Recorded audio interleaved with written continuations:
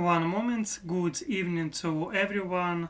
My name is Alex, and today we will do a very interesting thing.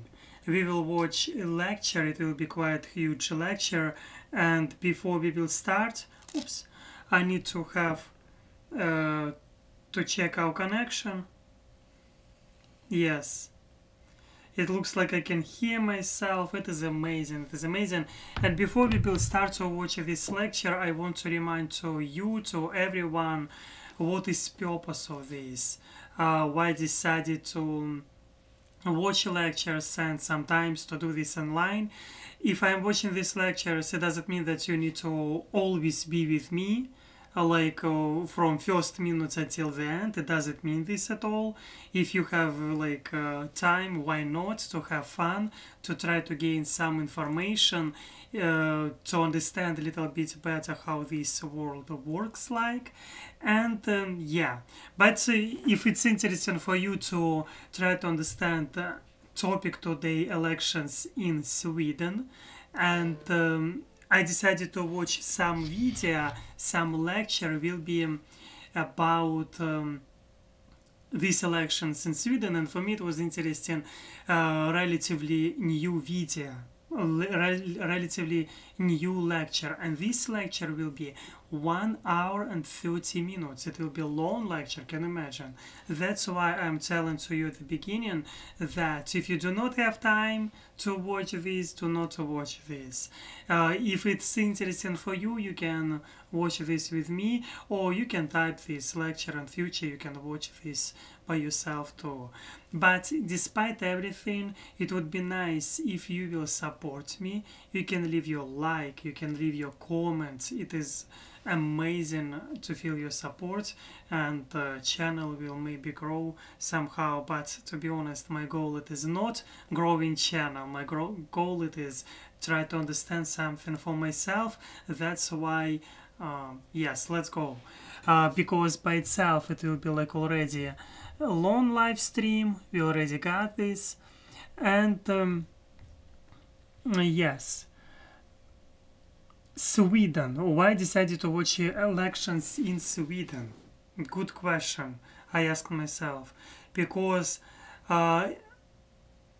understanding how elections going on in developed countries, it is always interesting to look why they have democracy and we do not have. I'm talking about we, I mean why we do not have this in Russia.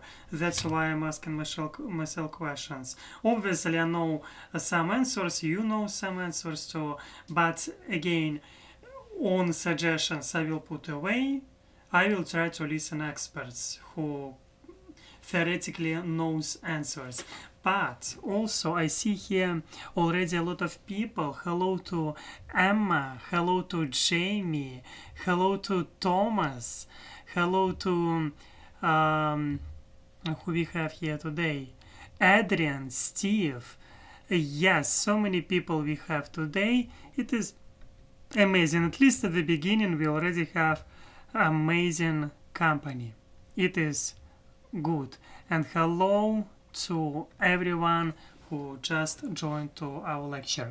And yes, Sweden, prepare tea, coffee, juice, whatever you like. It will be amazing live stream, and it will be a little bit, we need to think sometimes. I'm talking about myself. I need sometimes to think a little bit more in such lectures. It's named, they helping you to understand the process of democracy. Elections in Sweden, external and internal security challenges. This live stream they did 1 year ago. It doesn't have so many views, but we are here not about the views. We are here about more knowledge. Okay, let's go. Okay, good morning on behalf of the representation of the European Commission in Austria. I would like to welcome you to our seminar today, and a very special good morning to Sweden, to our speakers, Anne-Catherine Junger and Patrick Oksanen. As usual, I would also like to thank Mijana Tomic from the Forum for Journalism and Media for having brought us together here today. As a kind of small warm-up, allow me to give 3 facts on Sweden from the EU perspective.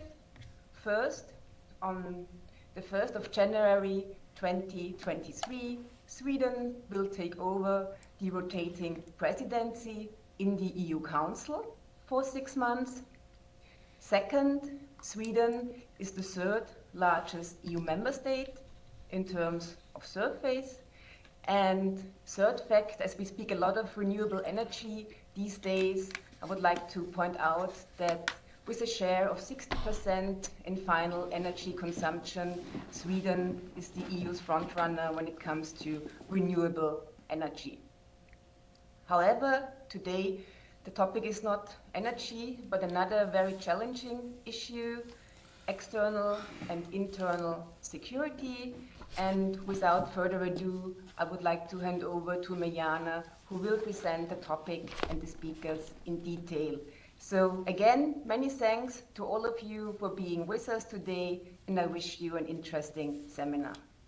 Yeah. Thank you so much, Sabine. Good morning, everybody. And my name is Mirjana Tomic. I'm a former journalist, and now I organize and moderate seminars on current affairs and media, focusing on Europe. Since 2017, FUME, the organization I work for, and the representation of the European Commission in Austria have been organizing background talks on the elections in certain European countries, not necessarily EU, but European. And we always focused on understanding the local context and local perceptions that are often not exactly the same as the facts. Today is no exception. Elections in Sweden are important on several levels. For Swedes primarily, but also for the rest of Europe. And there are 2 levels that we would like to address today. One is the radical change in foreign policy, security policy by Sweden applied to join the NATO, which has a wide implication for the rest of Europe and the current situation, and its internal challenges with migration, gang wars, and the announced winter hardships are also important to understand. We have 2 great speakers. Patrik Oksanen is a journalist and security specialist, and Ann-Katrin Junga is university professor and expert on the far right in Northern Europe. I'm not saying that she will only talk about the far right, but that's her specialty. We shall start with Patrik to have first a bigger picture, although maybe it is not a primary concern for the voters, and then we shall ask Ann-Katrin to give the specific issues, to explain the issues that matter to the voters when they go to the polls on the 11th. Let us know about, Patrik, could you let us know a little bit more about the debate, which is rather important for Austria, which is a neutral country, that preceded the radical change in foreign policy, discussions about policies towards the war in Ukraine and policies towards Russia. And does foreign policy play any role in the elections? For example, I understand that the Social Democrats claimed, it was yesterday or the day before, that Sweden Democrats pose a security and foreign policy threat, that the defense minister, Peter Hultqvist, said that... Lindsay, if you want to take notes, why not? You can take notes and it would be nice. But obviously what she's talking about, it is a pretty nice thing that, I mean, like she's talking, Paul, that she's doing researches and she's trying to understand the elections also not in Europe, not only inside of European Union. And I believe it is obviously about Russia, like this lecture they did 1 year ago, and definitely they were looking for other post-Soviet countries where everything a little bit different, and yeah, because it makes sense in a lot of ways. She called that the opposition party's connections to Putin's Russia pose a security risk for Sweden. Is it so? And please give us a broad picture of where is Sweden today when it comes to foreign policy. Patrick, the screen is yours. Thank you very much, and I guess we will go more into depth perhaps with the Sweden Democrats after Ann-Katrin Ljungar has given her presentation, because the far right is her specialty. But I have also looked a lot into Sweden Democrats and their Russian connection. But let us save that part to a bit later. But I'll start with the overall picture. And if we start from where we are today, I would say that foreign policy is not a big issue in the election debate.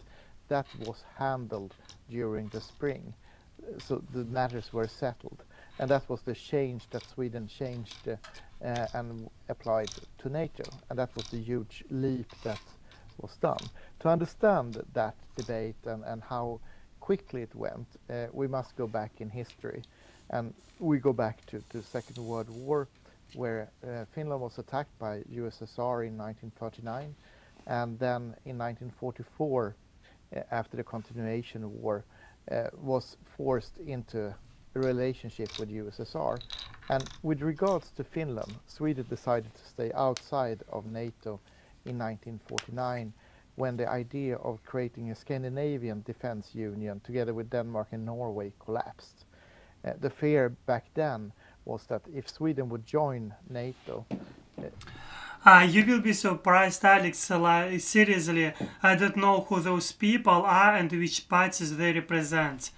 I have no idea who they are. I think that probably they are professors of some universities.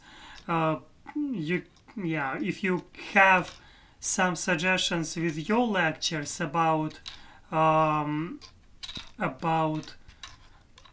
where I can understand about elections in Sweden, you can give your suggestions on in comments, and maybe to send me on email. But yes, obviously that I do not know all people who is representing Russian political parties too. Obviously, because come on, Russia is kind of big country, and you can find a lot of professors who is doing lectures too. As a result, I do not know all of them. Compared to Russia, of course, Sweden is a small country, but still I believe there can be a lot of professors or journalists or a lot of experts who is talking about these topics, and that's why I believe that it's not surprising sometimes if you're not living in politics. Of course, you will not know everything. I mean, yeah, it's like I do not know a lot about politics, and that's why I do not know a lot of things. Stalin would push Finland into its orbit more forcefully, and that, just to remind you, you have had the coup in Czechoslovakia in 1948, the year before. And then during the Cold War, the Sweden's neutrality became a mantra, a fact in the political life, even though that secretly we belonged to the Western Bloc and had secretly military cooperation on high level. For example, the Swedish head of Navy had his war placement. If Sweden would come into a war, then he would be placed in London, for example. This bringing us back to today, and what we saw during the autumn 21 was Russia increasing its demands on spheres of influence, and this was, for example, expressed the 17th of December, when Putin stated that Sweden and Finland belonged to the Russian sphere of influence, stating that Sweden and Finland should not be allowed to exercise with other countries, etc., etc., etc. This message was really taken into concern, especially in Helsinki. To understand how Sweden ended up in NATO, one must understand that the reaction was more quick and more thorough in reaction to Russia in Helsinki. So it was Finland taking the lead in the discussion.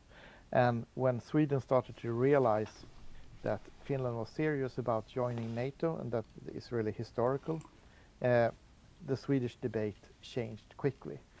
Up to that moment, there was a minority in parliament wanted to join NATO, but the Sweden Democrats, this far-right party with historical troublesome relationship with Russia, changed their position and said that they wanted to join NATO when Finland did it. And then the Social Democratic Party, the government party, also changed. Yeah, I think it makes sense, because if we will look on map, we will see that Finland has sharing border with Russia, and obviously that for Sweden it is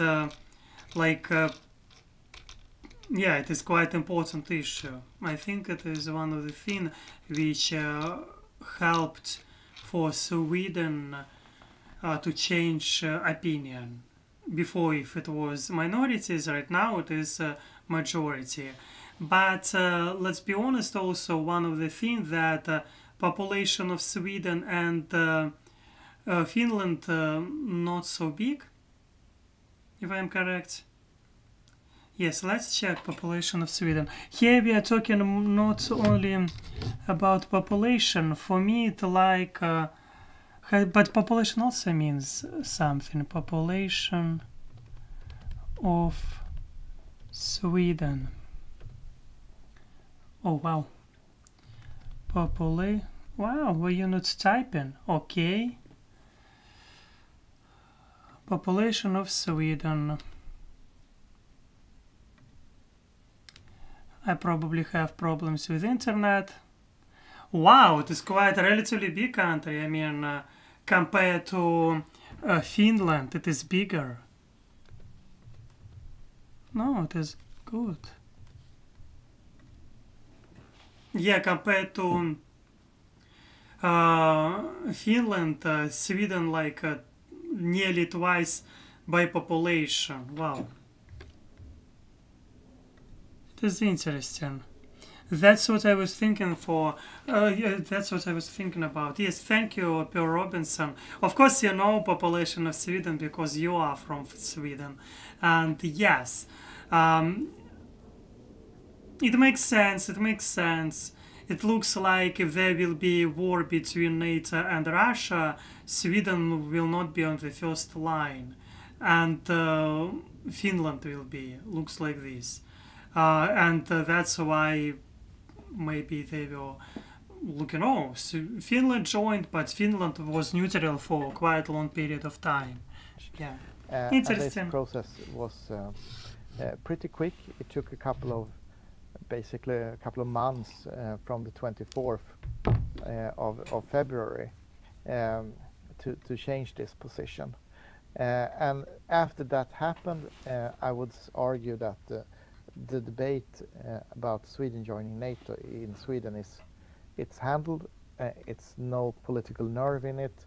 Of course, you have the left party opposing NATO membership. You have also the Green Party opposing membership in NATO, but with less energy than the left party.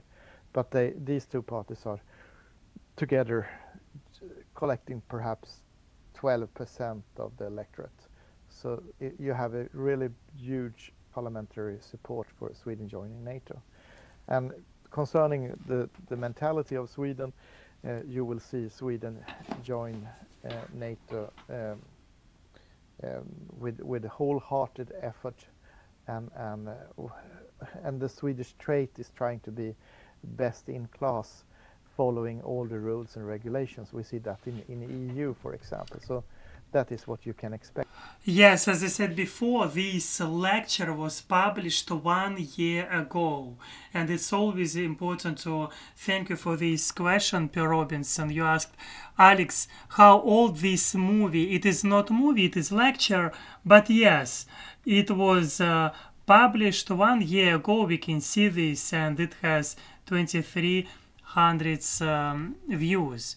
Yeah. 1 year ago. It's relatively fresh. It's relatively fresh topic. I mean, because he's like 1 year ago. Of course, a lot of things changed, but I believe here they will show some information which, like, yeah, quite will be useful for people who is trying to understand what is happening in Sweden and why they're making such decision and etc. etc. It is quite interesting. Yeah. Expect Sweden to do. This is also combined with a historical decision to increase arms spending. So now there is a commitment from the all political parties to reach 2% of GDP as soon as possible, as it is said. Then they argue how possible it is to reach it in 2025, or will it be delayed until 2028? That's the debate right now, but there is a full parliamentarian support for 2% of GDP. That is compared with today's spending, which is around 1.3% of GDP. So you will see also a huge increase of the defense budget. And this is also not controversial in the Swedish debate during this election. So that means that we are arguing a lot about domestic issues in the debate. So that is my short introduction, my short overflight, my broad draws of the pencil to paint the picture. Thank you very much. Yeah. Ann-Katrin, I would like you now to give your broad picture about the issues that really matter to the voters. But I would just like to make a very short, let's say, thought. In 2018, the European Commission, the representation of the European Commission, also, and Hume, we also had an event on the elections in Sweden with the historian Lars Trägård and journalist Sofia Nerbrand. And we were also...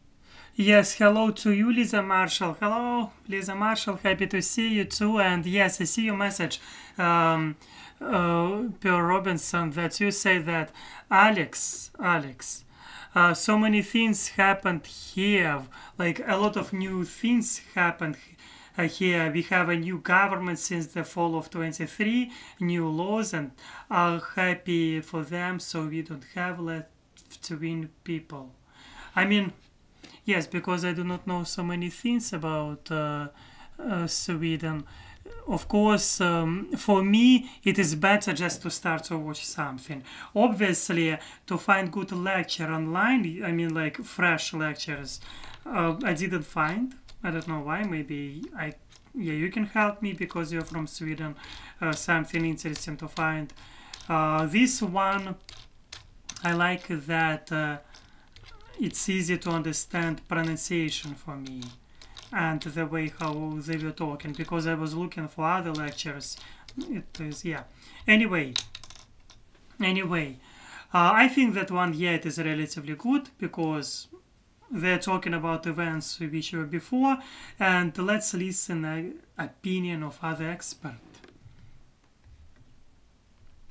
Talking about migration, among other things, and they were rather optimistic at the time. They did not deny the problems, but they were, let's say, optimistic that the problems would be solved. In 4 years, it seems that the situation has worsened. 4 years ago, we were not speaking about gang wars. We were not speaking about segregation. Just the wording was totally different. And one more thought before I give the screen to Ann-Katrin is, when I started preparing this event, I was reading on Swedish radio the main topics. I heard the debates, and it all focused on migration, segregation, integration, criminality. But then 2 weeks later, now that the prices of energy are increasing so much, now the economic aspect seems to be as important. And I'm also wondering, where will all the money come from? I understand there is a big package to save energy companies in Sweden. Where will all this money come from for saving the energy sector, for the military, and you know, to make sure that citizens don't really suffer this winter? Please, Ann-Cathrine. Thank you, and good morning, everyone, and thank you for being able to give this presentation before the Swedish elections. Could you start the PowerPoint presentation? I need some help here because this was a new system for me. As to your question, Mirja, you are right in that respect that until 10 years ago, before the Sweden Democrats made their parliamentary breakthrough in 2010. And then immigration and segregation belong not to the main top priorities or concerns among the Swedish voters. That was the case since 2014. Then immigration and segregation have indeed been important issues, both for the voters and for the parties in how they present themselves, and for the voters for which parties they vote for. And that explains why the Sweden Democrats during the last elections every time has increased their share of the vote. So there has been a change. I mean, Sweden has been a country where kind of socioeconomic issues and socioeconomic left-right policies have been on the top, like employment, the welfare state, the educational system. But during the last 10 years, this has changed. So this is indeed, and it has been a concern among an increasing number of voters. And since the last election, when you had your last session on the Swedish political system, the mainstream parties have to a large degree adapted to the Sweden Democratic's framing of which are the main societal problems in the Swedish society, that is kind of immigration, segregation, and criminality, and law and order. And so these topics have, in that sense, become more important, both not only for Sweden Democratic voters, but for a large share of the voters, even the Social Democratic voters, as well as the conservative and liberal voters. So this is indeed a change in the Swedish parliamentary system. Well, I'm just a short overview. I'm a political scientist, so I mean, I want to kind of explain what the system is about. I mean, Sweden is... Yes, that's she said that she's political scientist. It is one of the reasons why I decided to watch this video, because in future, as I said before, I want to study in program of political science. Political science, and political scientists, they usually observing, usually. They look on the big picture. They're not, and that's what I like that she's doing right now. Like she's trying to show us the Swedish parliamentary elections 2024, how it looks like. That's what I like in political science, this side, where you can look on this picture and to use real facts, and it is quite interesting.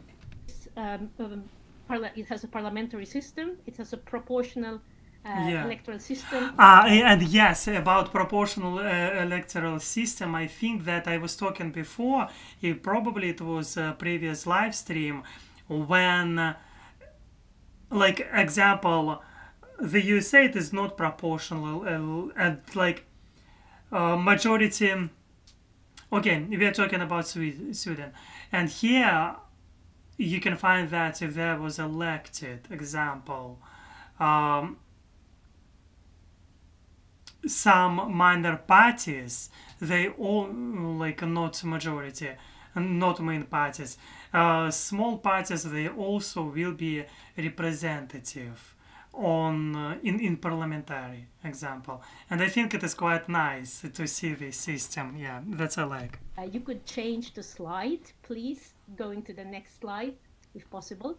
Here you can see the 9 party yeah, 8 for of them. the 8 Swedish parties that are represented in the Swedish parliament called the Riksdag.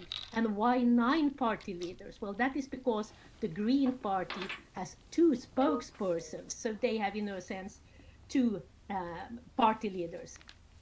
Well, the Swedish parliamentary political system has traditionally been a 5-party system consisting of 2 parties to the left, the Social Democratic Party being the main party, and for a long period it was kind of the sole party of the Swedish governments, forming minority governments with the left-wing party, or not forming minority governments, but being in government with the support, parliamentary support, of either the left-wing party or center and other parties. And to the right, we have the Conservative Party, the Liberal Party, Christian Democratic Party, and now the Sweden Democratic Party became a member of the parliament after in 2010. It was formed in 1988. And on the left, of course, you also have the left-wing party. So it has become a much more complicated party system. Yes, like I agree with you, Jamie Dreams. Wow, 8 parties, and you can see how representative Sweden parliament is, and it is fascinating. I like this side of I like this system. It is like, it doesn't mean that it is more complicated system, and it means decisions usually longer to do, because come on, I think it is logical that agreements sometimes, to like example, to pass one law you need much longer time, or because not every time there will be unity between parties. It looks like this because all these proportional system giving chance to many parties to be there. Government formation has become much more complicated. After the last elections in 2018, it took 134 days to form a government, and that was the longest time in modern political history to form a government. The government that was formed was a government by the Social Democratic Party and the Environmental Party, but as they did not control a parliamentary majority by their own, they had an alliance, kind of support parties with the Center Party and the Liberal Party. That didn't last that long, for 2 years. And so we have had kind of troubled situation in the parliament, and that is kind of the background for these elections, because the voters do not only vote for a party, they also made a choice of which government they would like to have. And previously the Swedish political system has been like a functional majority system, because you have known that there have been bloc politics.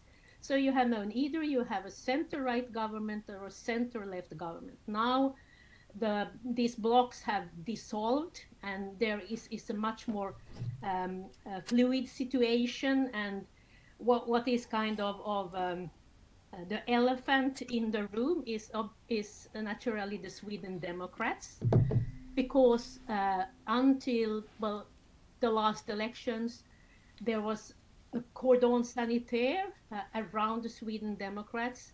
The parties were reluctant to talk with them, to negotiate with them, to make compromises or cooperate with them, and to use them as support parties for government formation.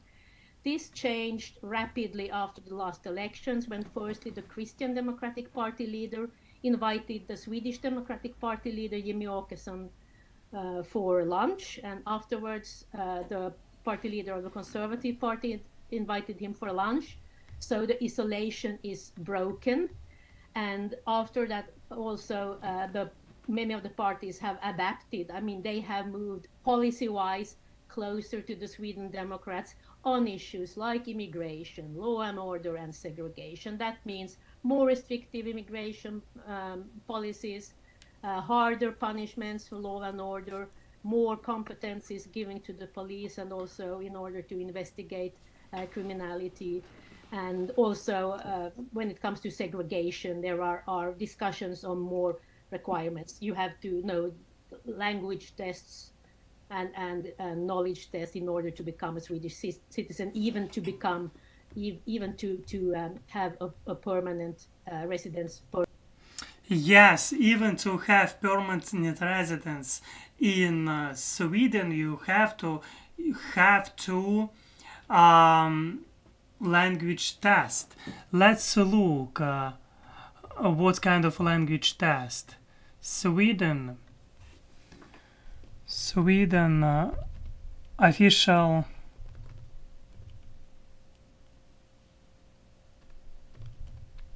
language. We have Swedish. Okay. Language test.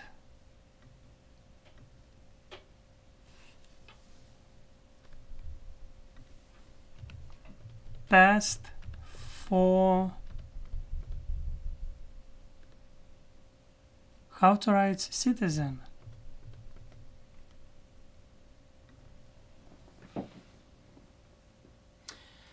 Sweden is one of only 3 EU countries not to have language requirements built into the citizenship process.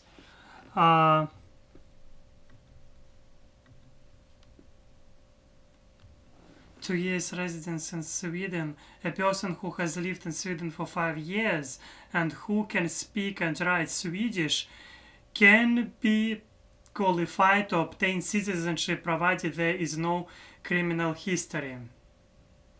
Okay, I was thinking there will be 2 languages, like as an immigrant to Sweden. So we can see. Yeah, I was thinking there will be 2 languages because she said this. And yes, Per Robinson, thank you for your message, and I want to read this message. You say that, Alex, we have clearly better management of garbage than what the US has. We sort everything: banana peels, potato, we compost food scraps, paper, plastic, metal, cardboard, refrigerators. Wow, you have quite complicated system. And yes, I didn't get. Thank you for sharing with this, Per Robinson. I want to find out a little bit better about citizenship. What she said. She said 2 languages. It is requirements. I looked on in Google. It doesn't look like 2 years.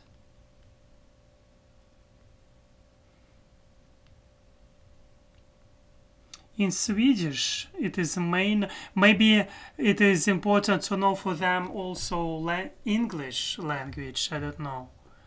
Maybe this is what she's talking about. As a politician, maybe you need to know. Obviously, it is. Yeah, like you must know English. Maybe this discussions on more. I mean, they have moved policy-wise closer to the Sweden Democrats on issues like immigration, law and order, and segregation. That means more restrictive immigration policies, harder punishments for law and order, more competencies given to the police, and also in order to investigate criminality. And also, when it comes to segregation, there are discussions on more requirements. You have to know language tests and knowledge tests in order to become a Swedish citizen, even to become, even to have a permanent residence permit as an immigrant to Sweden. So we can see that a lot of parties have adapted to the Sweden Democrats. So this will maybe be the first time, or it is the first time, when we have kind of 2 blocks again, one right wing and one left wing, but there are new parties within them. And the Sweden Democrats are prepared to be a support party to a conservative. Thank you, Per Robinson, Alex. That is old information. As I said before, we have a new government, so there are new demands on the migrants. Yeah, thank you for sharing this. in future we will definitely watch, because I was thinking if I will take a lecture 1 year old, I mean, like, of course, everything is changing so fast in this fast world. Obviously, here we can see that some changes already, example, requirements for immigrants. But it looks like they did this process easier for immigrants. Like, not 2 languages, but one. Like, it is, wow, it is good.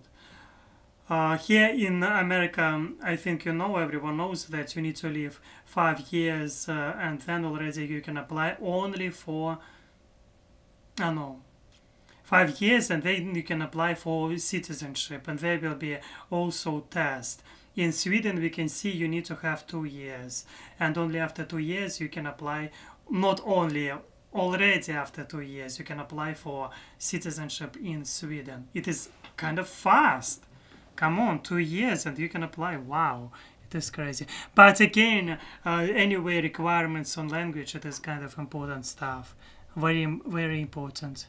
The government, but above all, some of the parties are prepared to take over government with the support of the Sweden Democrats, but they are quite still reluctant to include them fully into the government and give them ministerial portfolios. So that is kind of the background of the situation.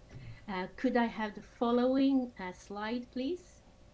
So here you can see the results from the last elections. And as you see, the Social Democratic Party was the largest party, followed by the Conservative Party. Okay, if it is old election, I mean like 2018, let's also look for results of election in last elections in Sweden, and we will compare these elections by yourself, because it is, believe, quite interesting just to compare results of last elections in Sweden. We can see example, what we will use, Wikipedia. Wikipedia, Alex is in Wikipedia. Yeah, I mean, why not?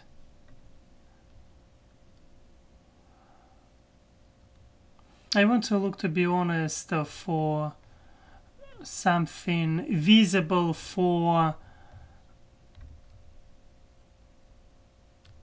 images for our live stream also. Like example, this one, what is it?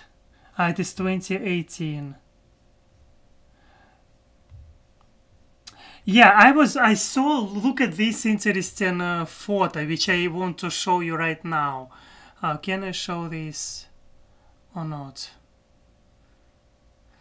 Yes, look at this photo. I saw this photo before, this photo of elections. You can see it is about proportional elections in Sweden, and I was watching video.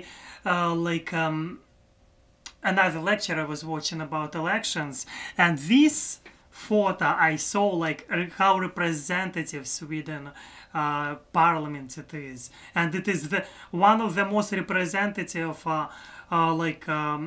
parliaments around the world, because in the USA you have two major parties. Here it is completely a different system, and we can see that minors party, despite even if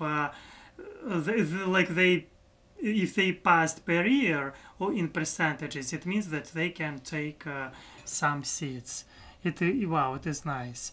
But results of elections in Sweden, can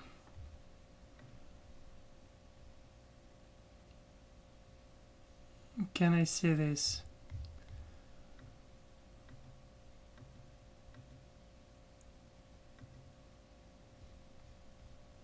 Uh, 2022, because I want to look at this.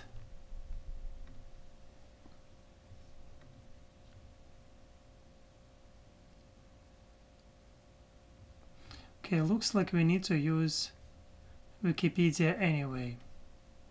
Yes, obviously we have here some already understanding, like 28% we have Social Democrats. I hope that you can see. It is 100 seats. 62 seats, 17% it is Sweden Democrats. And moderate, it is 70 seats. It is like, you can see how diverse. Wow, I like this.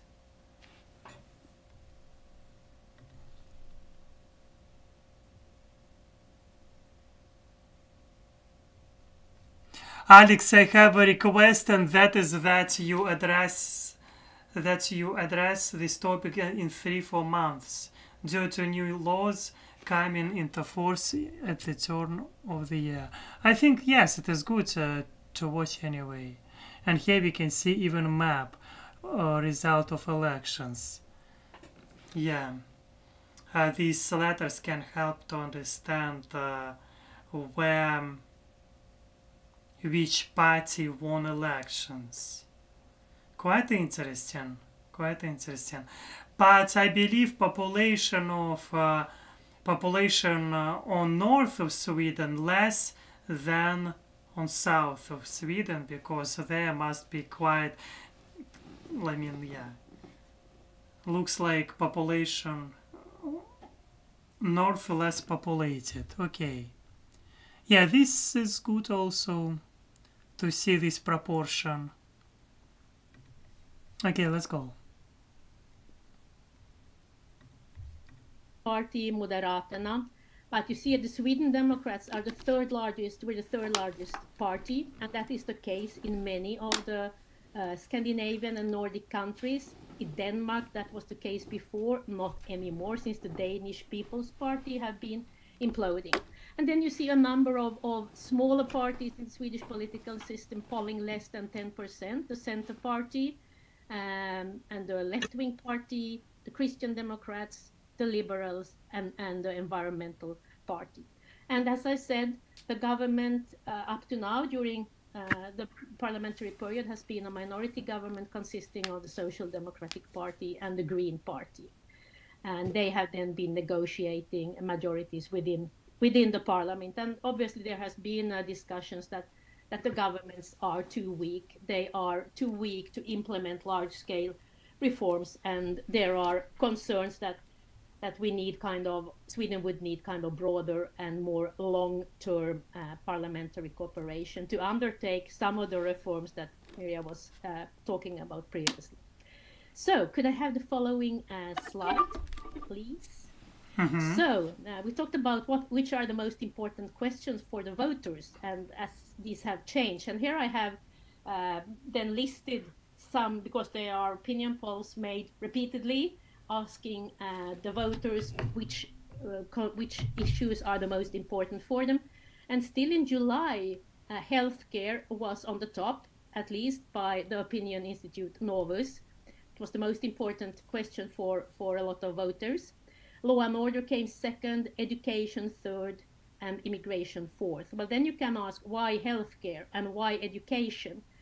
I won't go into length. Yeah, you can see that it was on July 2022. On July 2022, for Swedish people, it was important. First, healthcare, law and order second, third, education, and number 4 already, immigration. Wow. It is interesting. And number 5, you can see Demoscope. It is also the climate change, followed by the economy and the defense. Okay. But there has been an ongoing debate. It is already on August. At least the last 5 years about healthcare and particularly education. And education is related to issues of segregation. Sweden introduced in the 1990s a system of private, being able to have private healthcare and private education. They are not private in the sense that you pay yourself, but you can go with your public health care and you pay the same amount of money going to use healthcare, and the education is free. But you have enterprises that can run schools, but they are then paid, or they get the money from the municipalities. They get a specific sum for each and every pupil. And since in the educational system, it is these good schools are then some of the private schools, not all, and then middle class parents, they make kind of the choices, and you have to choose these schools already when the kids are quite young, almost already when they are born, to get a place in these schools. So it's a question, and of course it's a question also because it has been very profitable to run these private schools, and there is a discussion is, should it be possible to make a lot of money and a lot of gains with kind of publicly sponsored and paid with public funding. So that has been an issue, but it hasn't really been politicized. And actually, it's a question where the public is more negative to the present situation, but there is no majority in the parliament for changing the system apart from marginal changes. So, but law and order are then among the top priorities. And if you look at the opinion polls made in August by Demoscop and SOM, you see, and law and order has climbed up to being the top priority, and against the background that once again in the summer there is an increasing number of gang violence, and the gang violence is obviously related to drugs and criminal behavior. And of course, healthcare is still among the top concerns, and education as well, and immigration and integration. In the Demoscope, you can see that the climate was had been climbing among the concerns among the voters. We have had a very hot summer, and the people start talking about climate change. It's interesting that she said immigration and integration together, because yeah, I can understand that it is important also to think about integration of people into society, programs which can help people to, example, to become parts of this society, and programs which you can help people to be parts of, or culturally parts of this community. And yeah, it makes sense, to be honest. Like example, programs where people will be able to study Swedish language, and maybe yeah, which can help people to find job in some areas which they want to work. And yeah, it is very important. Example, I'm looking here in Houston, in America. You can find a lot of programs for immigrants which can help you to study English. Example, as you know, I was going by myself for during half year to study English as second language, and you can find a lot of such programs which can help you to improve your understanding of English. And yes, here same situation. Here we are in Sweden, they're talking about integration, not only just immigration itself. And yeah, it is amazing that it is very thoughtful, because yeah, and it is very necessary to help people to be part of society fully. Yeah, change, and how the climate is different from what it was before, and economy has been increasing too in importance given the energy situation and the talks about energy prices. In particular in southern Sweden, the people have really felt that on their skin, because electricity bills have been tenfolding in some areas. wow. And that's part of the political debate as well. But I think the parties and the government has been saying, well, this is not due to the policies we have made. What the energy crisis is related to kind of what is happening, the war in Ukraine, and so. And obviously there are differences between men and women, between their concerns. It's important to notice that yeah, crisis with Russia and Ukraine, it is quite important thing, and here we can see that prices on all this stuff, electricity increased in some countries, including Sweden. And yeah, it's so sad and like that's all this happening, but at the same time, the law and order, for me, it's interesting. What do they mean by law and order when they asking voters, like law and order? Yeah, maybe she will tell about this more in detail. It would be nice to hear. Women are more concerned about healthcare and education, whereas men are more concerned about law and order and immigration, and that is also reflected in how they vote, which parties they vote for. Then could I have the following slide? Oh, wow. Well, in the opinion polls, we have seen that the Social Democratic parties, they experience kind of a Magdalena effect.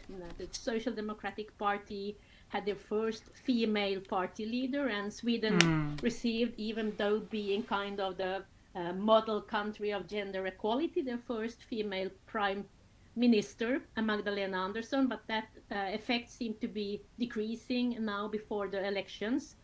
The Conservative Party had also were the second largest parties, but now the Sweden Democratic Party are sometimes above the Conservative Party in the election polls, sometimes below. They are quite floating, and that would be kind of a shock for the system if the Sweden Democratic Party would be the largest conservative party in the parliament. That would obviously impact on the government formation. So those are the three largest parties, and there have been concern that there is a 4%. Yeah, and we saw already together today these results of elections. It was opinion polls before election itself, because we know that this live stream, this lecture, they did 1 year ago, and here we can see elections. Here we are. A little bit, yes, here we can see elections.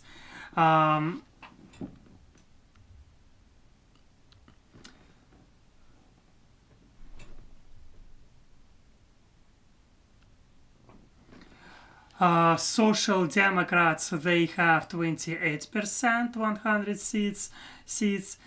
Sweden Democrats have 17.5%, and moderates 19.8% of votes. It is 3 major parties: Social Democrats, Sweden Democrats, and as I said before, moderate.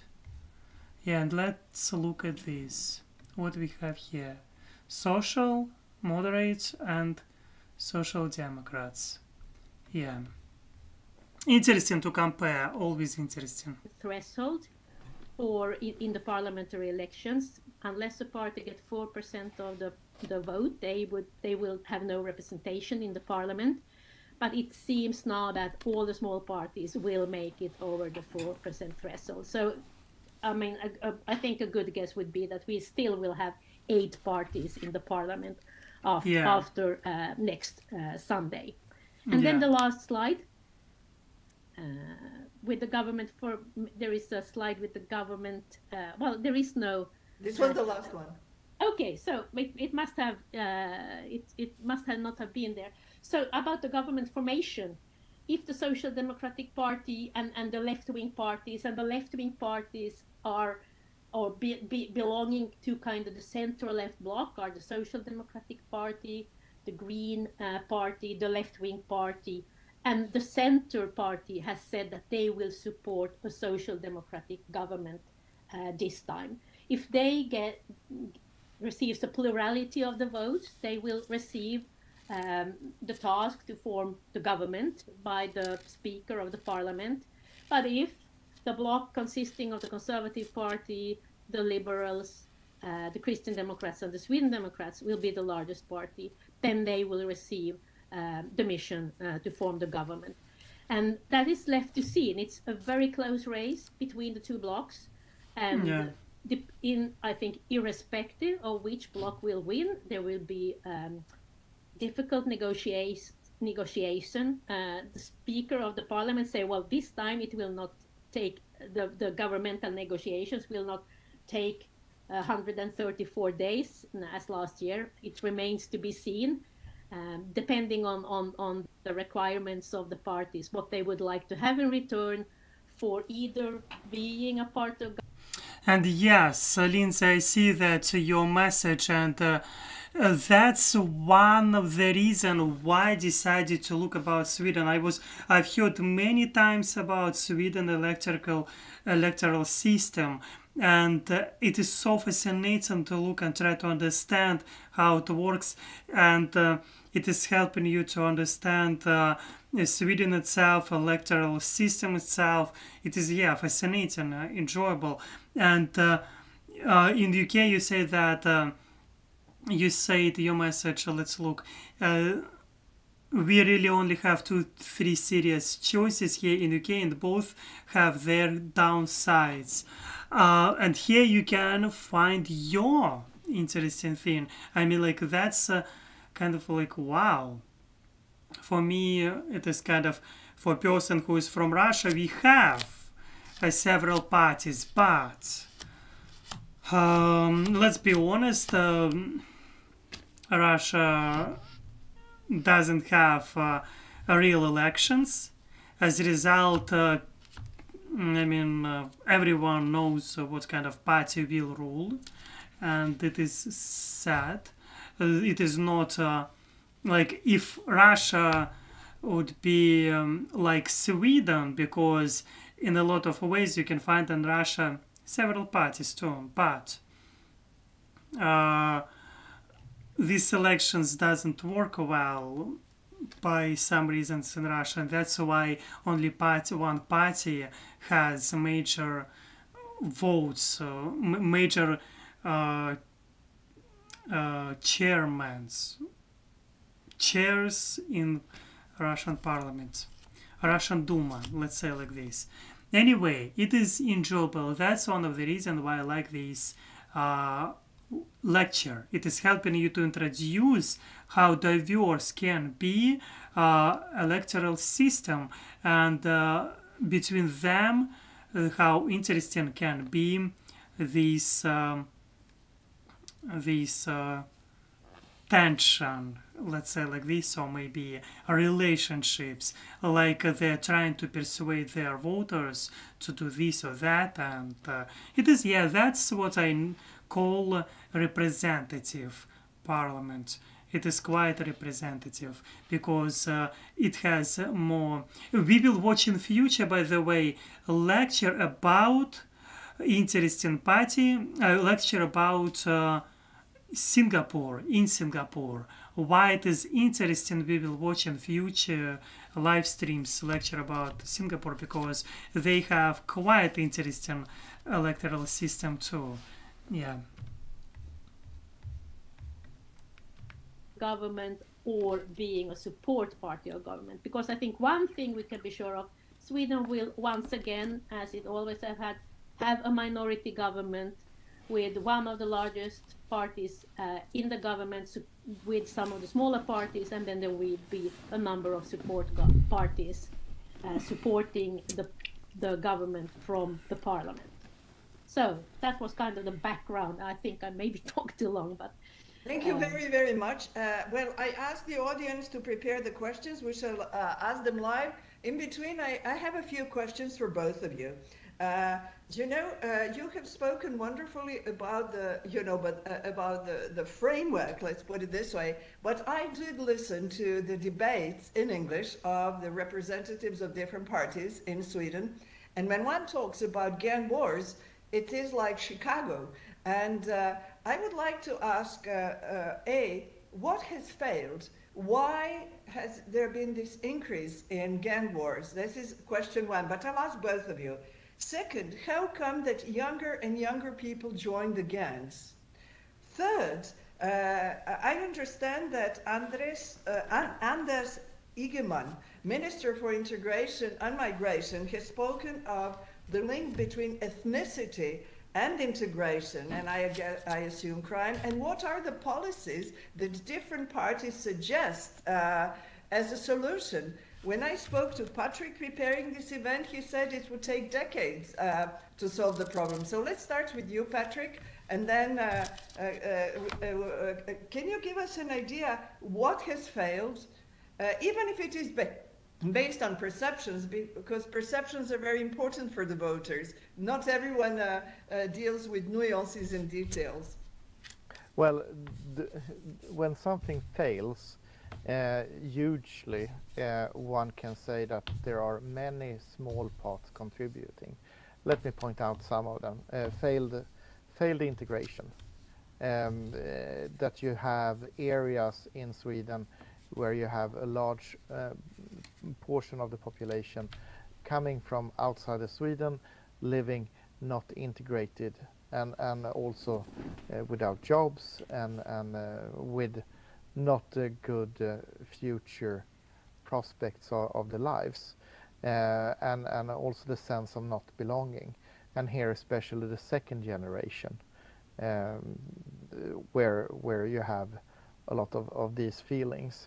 That is one part. The second part is the inflow of drugs and the failure of stopping drugs and the growing of the use of drugs, which drives an economy around this.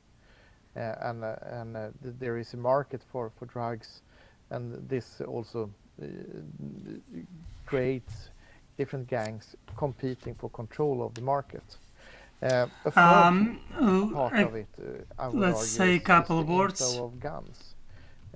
Let's say a couple of words here. You can see that this live stream will be long, as I said, as I promised to you before, and obviously I think that it is quite useful lecture for me, but I want to tell about a couple of words about gangs. No, sorry. Yes. One of the things which I didn't know about gangs in Sweden, because in my Russian mind, I was thinking about Sweden as paradise where everything is perfect, and obviously that every country has some problems and issues, but I didn't know one thing which he said right now, that in Sweden you can find problems with gangs, and yeah, it is kind of interesting. I didn't know about this, that it is a huge problem. Seriously. I knew about immigration, obviously, and immigration, it is a problem not only in Sweden but also in other countries of European Union, because of integration, especially if we are talking about second generation, because if we will look on statistics, usually this second generation, they can be, if they're not so well integrated or realized, pretty often they can be riots from this second generation, from young people, and we can see this, it was happening already in France. Yeah, usually it was a protest from immigrant people. Yeah, not usually, it depends, of course it depends. I'm talking like I know everything, yeah, of course it depends, but still. Okay, that's what I'm talking about. It is already useful for me. I found already some useful information. This is amazing. Especially from former Yugoslavia, yeah. which have weaponized these gangs. And these things together have created a toxic situation. And also in this, you talked about recruiting young. Here you have also the combination of for example, gangster rap, the creation of a glamorous lifestyle around criminality. Wow. Also with the combination of older guys knowing that if they use younger guys, they will not be punished in the system, because you have different thresholds um, for example, 15 or 18 in the penal system. So to avoid sanctions from the society, you recruit younger people who Wow. also looks up to the guys who are older that could have gold necklaces, nice cars, and so on. Nice cars and so on. I do not have any car, lucky for me, because I'm not. It means that are we all in Alex GAN? We are in my English world GAN. It is very peaceful GAN. It is GAN of, it is community, let's say like this, which believes in people, in on better, like believes in everyone. Our community, I hope, believes in everyone. I believe in humanity. I believe in peace, and I hope that such lectures will help to me personally to understand better how this system works sometimes. And yes, it's better, of course, be yourself always, and to respect others. And yes, okay, let's go. I didn't know that such problems exist in Sweden. Wow. So this is the overall situation, and this has grown now so much. So when you talk with police who are working with this, they could openly state that this will take decades to solve. There is no quick fix, and that. With that said, that means that there is no quick fix for either governmental path. Yeah. Either you get a right-wing government or a more left-wing government. These problems will persist over time. Ann-Katrin, would you like to Yeah, sure. complement what I did not say? Yeah, I fully agree with what Patrick says here. And I mean, Sweden, as in some states, we have a very active hip hop or not hip hop. What is it? Gangster rap scene, and that's also connected. I mean, that shows how widespread this is among in Sweden too. That there is kind of this romanticizing in certain parts of this kind of culture. But I mean, okay, if we are talking about romanticizing the culture, like these gangs and stuff like this, such culture, you can find these days quite popular in Russia series of movie which is named, I will tell this in Russian, Slovo Patsana. It means like words of a guy. I don't know how to translate this correctly. Anyway, words of a guy. And it is about some people talking that this series romanticizing gangs in Russia, but I was watching interview of this producer of this movie, of this series, and he said that he didn't try to romanticize anything. His purpose was just to show people reality, how bad it was, and how like he was trying to show people like it wasn't good to part of history in Russia when there was a lot of gangs in 80s during Soviet period of time, because you can find such phenomenon in Soviet Russia that some cities they had a lot of gangs. And here we have Sweden. Of course, she's talking about romanticizing this.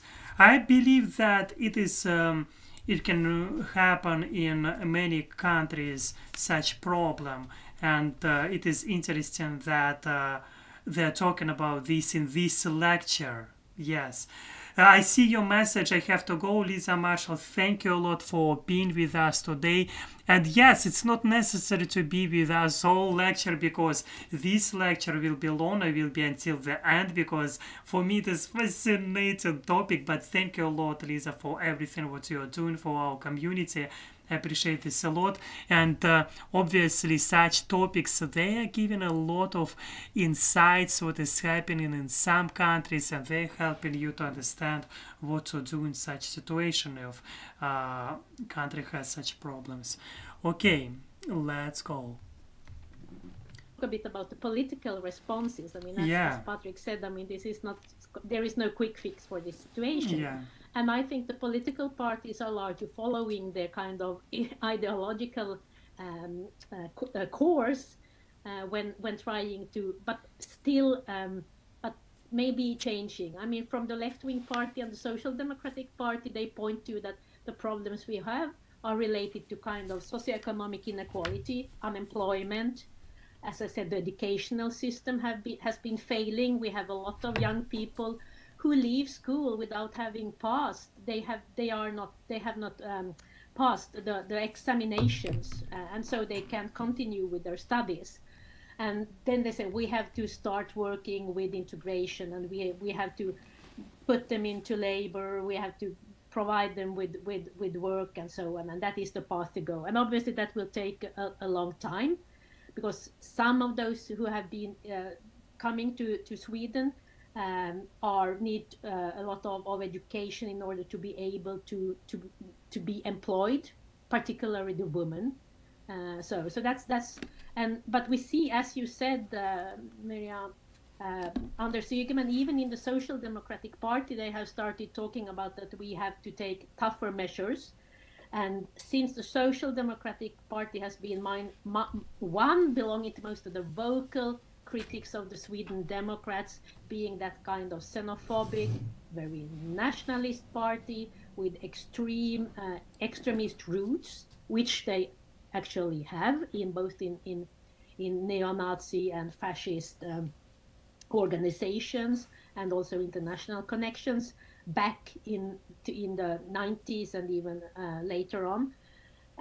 But still, the Sweden Social Democrats now have started to look at their Danish colleagues, the Social Democratic Party in Denmark, that fully adapted, I can say, to the Danish People's Party's rhetoric. So they talk about kind of ghetto areas, and they want to dissolve the ghettos.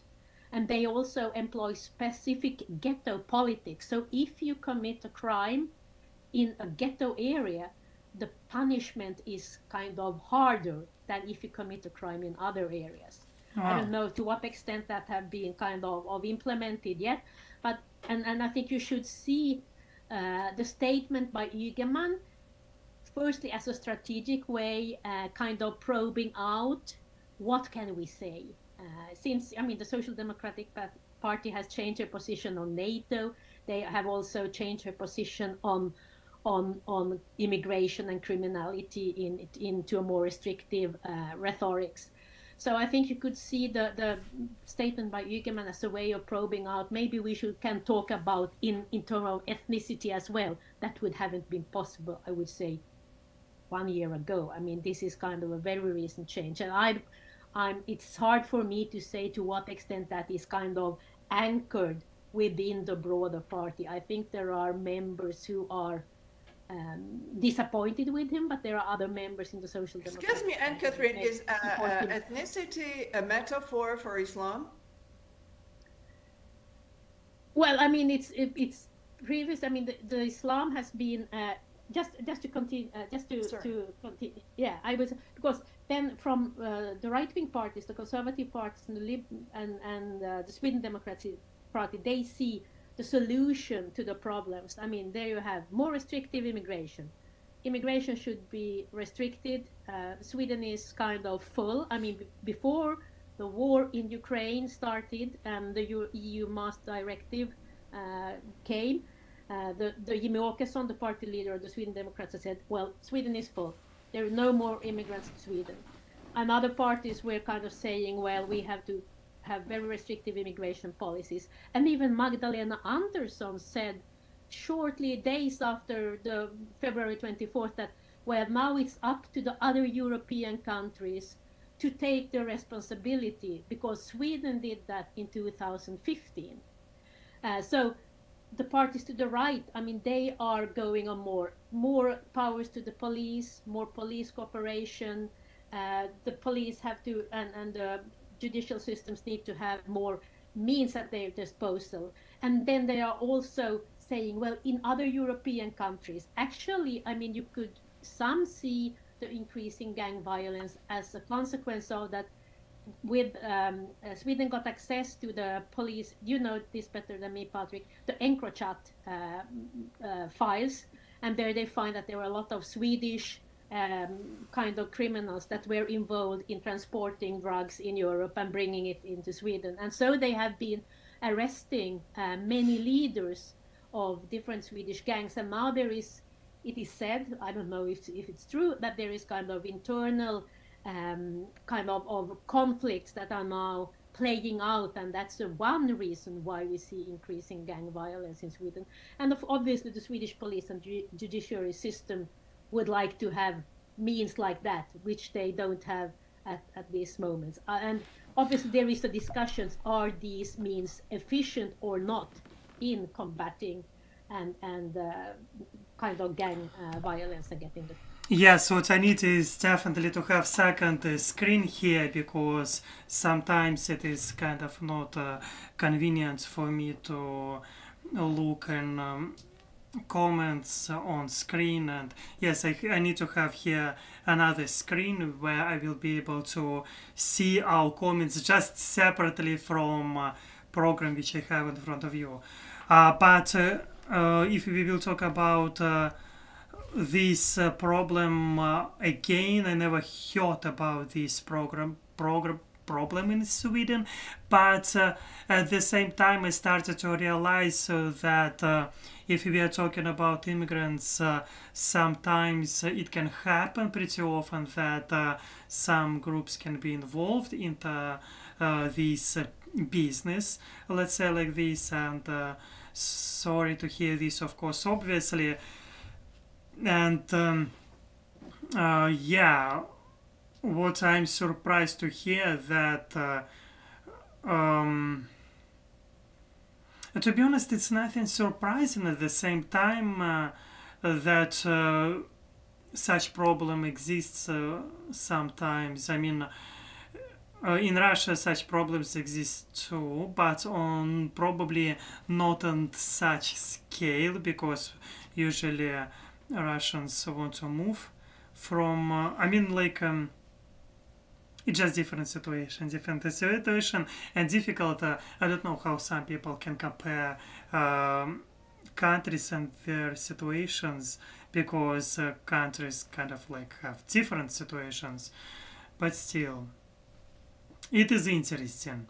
It is a mind-opening lecture for me. And yeah, okay, let's go. Crimes. So for your question, ethnicity, I mean, until 2018, it was kind of the Sweden Democrats that were talking about that different cultures don't go very well along together.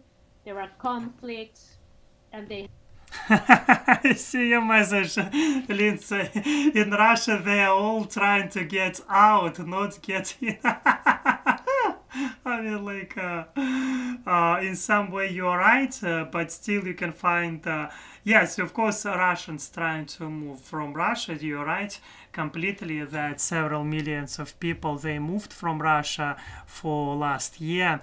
But if we will look on the big picture, also you can find a lot of people who is from post-Soviet countries. They're moving to Russia for job. It is historically happening, like right now, that immigrants from Uzbekistan, Kyrgyzstan, and some other countries, they're going to Russia for job, and they're doing some job which Russians for such salaries will not do, because for them it is kind of like too low salaries. And at this moment I believe that because of sanctions and stuff like this, probably there will be changes. Immigrants from North Korea will go to Russia for job too. It looks like it is logical decision, because of everything. They will do some agreements about some, yeah. But yes, you're right, obviously, that Russians trying, not only Russians, but I mean, Russians who has citizenship, not like nation, like yeah, citizenship of Russia. They're trying to move from Russia because of many reasons, and war in Ukraine it is one of them because they disagree with this policy. But yeah, I completely agree with you. I need to look in the future. We will watch definitely some lectures because I do not want to. I want to be. I want my Alex, a lot of people from Kyrgyzstan stopped going to Russia because they do not want to get included into the war. Yes, you're completely right, Jamie Dreams. It is completely true. And I saw already some short videos on Instagram where it was recommended to me by Instagram and sometimes by YouTube. You can find that people talking that look at this what is happening inside Russia. A lot of immigrants they stop to go to work to Russia because it is already not so profitable. One reason, and second reason, one of the reasons that Russian government trying to conscript them to the military, despite that they are not in military. Oh, sorry, despite that they are not Russian citizens.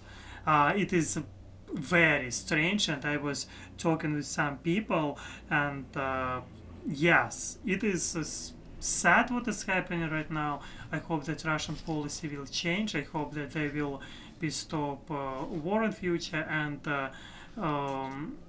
everything will be like, yeah, we will watch about Russia separate lecture where we will try to understand about all this stuff, all these processes, what is happening right now. We will watch about for this for sure, because right now I do not want to speculate on this topic because I do not know so many things.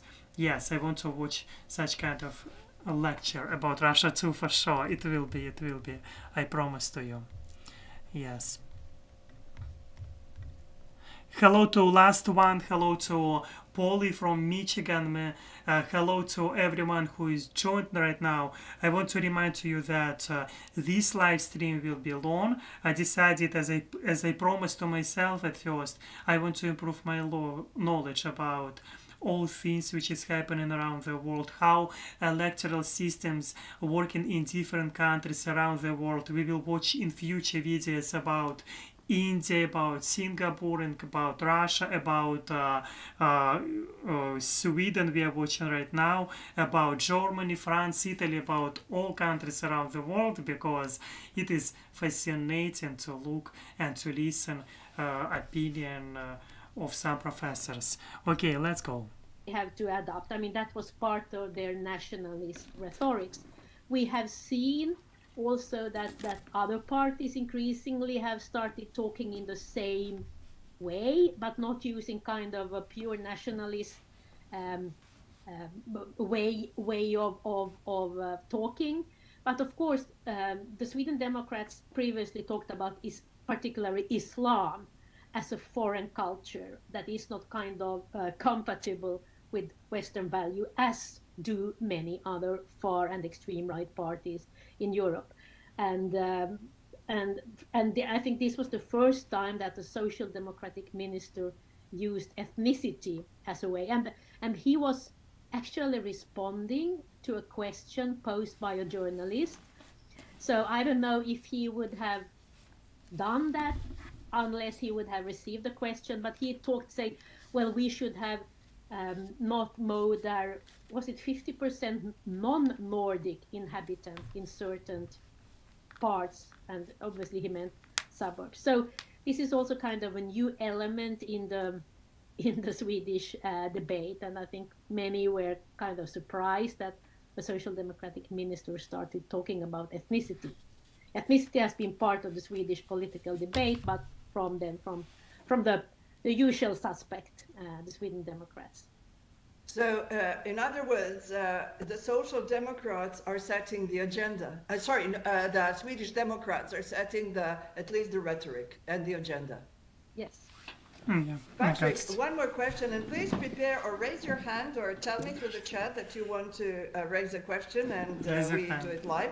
Patrick, I would like to know the policy towards Russia and the attitude, war in Ukraine and Russia.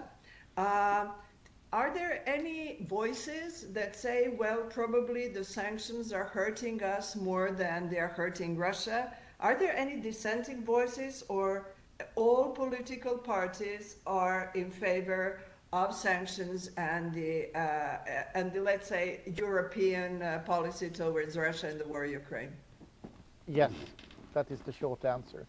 There is a total support for Ukraine within the political debate in Sweden. There is no voices in the debate, in the election debate, saying that we are taking more heat beating than Russia with the sanctions, and we should abandon Ukraine and get the energy flowing again. If someone did that in the Swedish election right now, that person, and if it was a party leader, that would just be a big failure and get heavily beaten in the debate.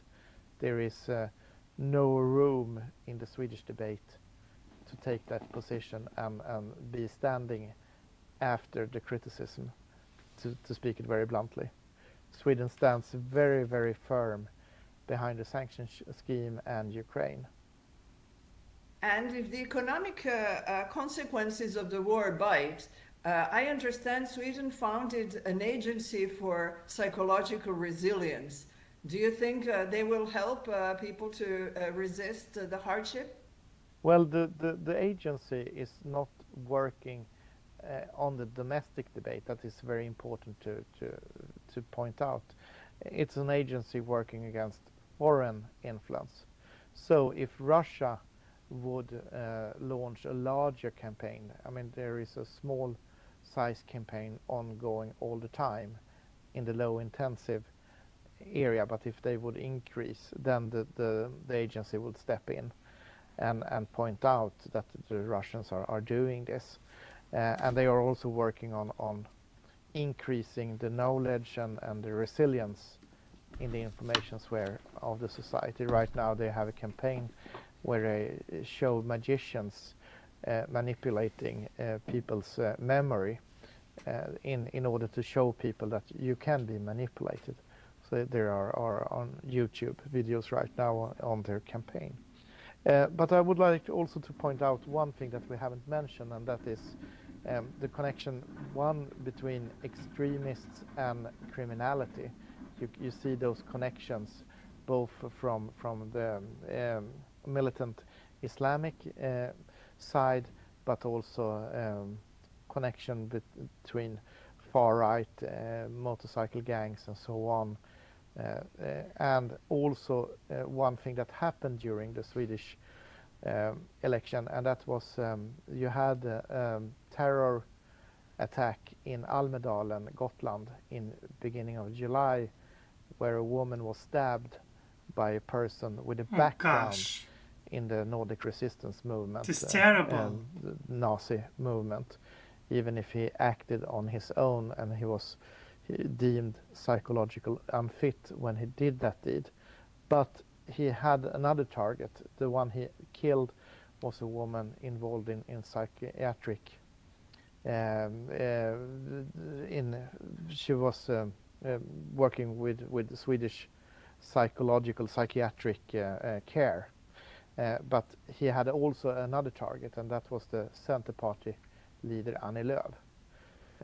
So now in the process of court, it is said that she was his preferred target, and that is also something to reflect upon on the level of the debate and the intensity of the debate, which is also one thing that has been discussed during the election.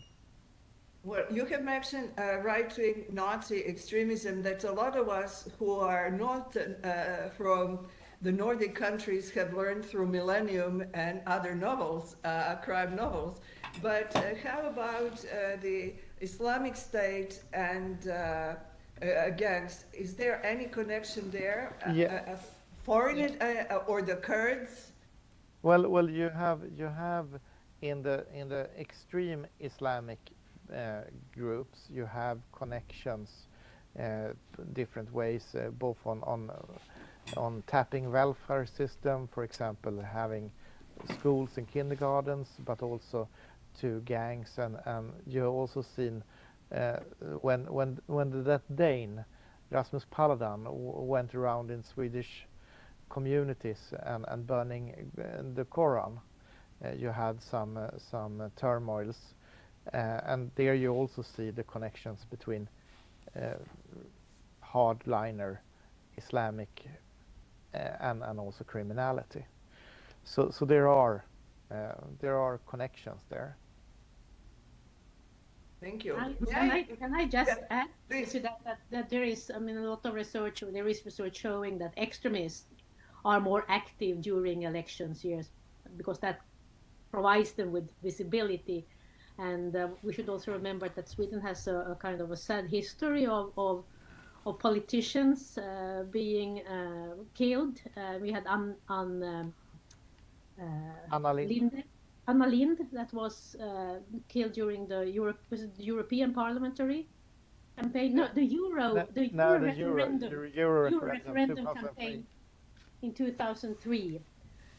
So I mean that's very, and of course then Olof Palme that was killed in 1986. That's a long time ago, but that was also it's kind of a murder that's still not really solved. But we know that extremists are more acting during election years, not only in Sweden but in other countries. Wow, it is sad. It is sad to hear this. Far-right supremacist group or foreign extremists, both? Both, but mainly since I'm doing research on far-right, we can see that far-right groups and both kind of the parliamentary far-right and the more extremist, I mean like the Nordic resistance movement that are purely national. Oh my gosh, when I hear this information, that was always sad to hear this, and what can I do? Like, what can we do? Just try to improve ourselves and to spread our word, to spread the values, to respect others, to respect others' choice, because pretty often people they not so tolerant to others, even if they live in a new country. They're not accepting the rules of this society, and it is kind of wow. I mean, yes, it is always important to respect. It doesn't matter what beliefs. I mean, like, yeah.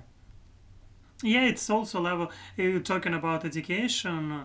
I mean, I've heard many times that Sweden education quite good, but if we are talking about immigrants, that's why it is important always to have programs which will help people to be part of this society, to be to emerge into the society, and to be to understand language and etc. Yeah, well, The socialist movement, that they are more active during periods. And we should not forget that there is another far-right party that's kind of a secession from the Sweden Democrats. It's their Old Youth Association. One moment, I will do one thing. I will put to charge my battery, just in case I need to do this 1 second. I'm here.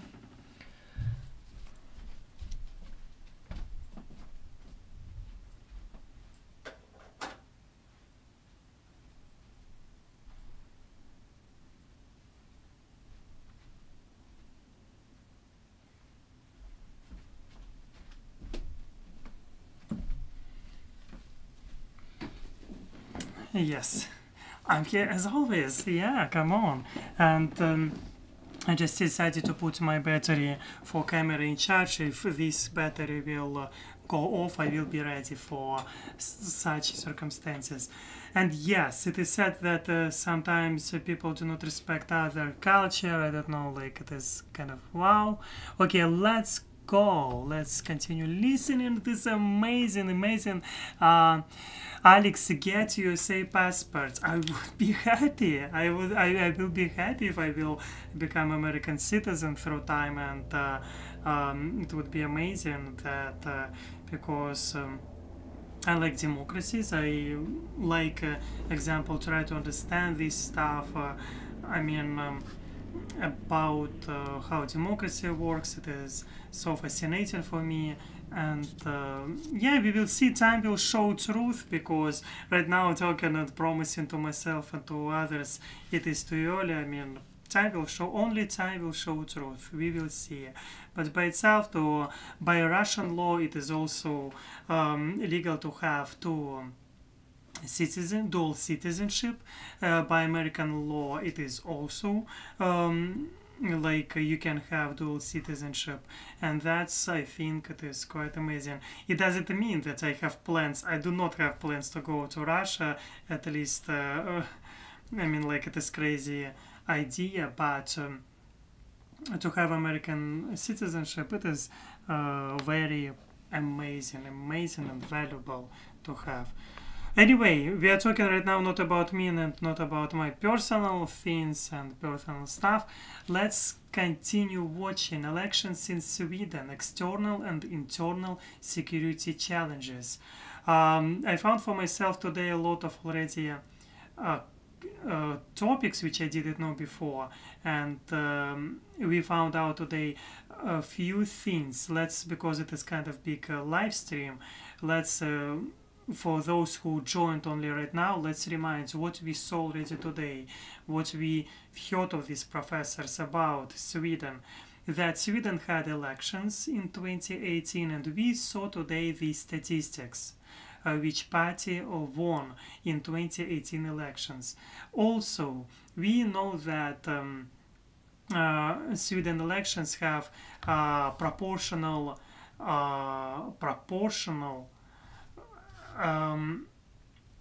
they have 8 parties, political parties, and they have 9 leaders of these parties, and the representative proportional, how to say, gosh, I already cannot think.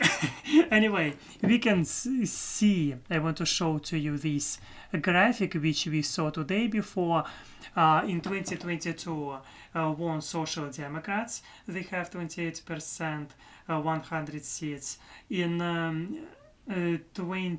also Sweden Democrats 17.5, and moderate 19.8%. Yes, also they have other parties, like we can see them too, and it is quite fascinating to look at this in picture. This from election results 2018, and we can see how diverse Sweden parliament is. Yes, it's always fascinating. And I like that. It is helping me to understand this electoral system. Also, this tension between some political parties we can see, and decisions which they're making and why they do such decision. It is also important that they're trying to open all of these questions a little bit. Of course, for 1.5 hours it is impossible to understand everything, but let's continue to watch this. To which the Sweden Democrats broke their ties with in 2015, and that's Alternative for Sweden. They are aiming for parliamentary power, and we have 3 elections at the same time: the national, the regional, and the local. And they hope to gain some representation, at least in some local communities. That remains to be seen. But they are quite extremist, and I suppose that they may have a different relation to Russia and Russian interests, and also to the far right in Ukraine as well. I know that They have been visiting one another. They have international contacts. Thank you. I think Stefan Patrick knows more about that. Stefan from the Austrian Press Agency. I will introduce those that I know. Stefan, please go ahead. Yes, thank you, Mirjana.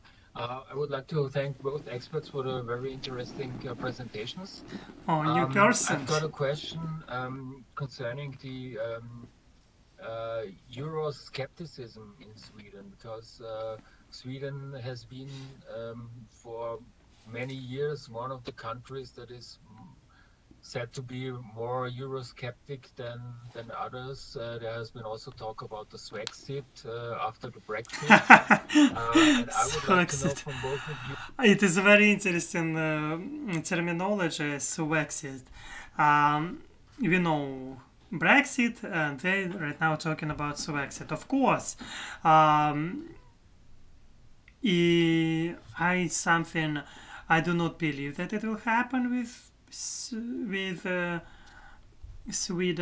I don't know why I do not believe, but it looks like in my mind. But I didn't believe even about Britain that they will do this Brexit thing, because yeah, for me it was huge surprise to find out about Brexit.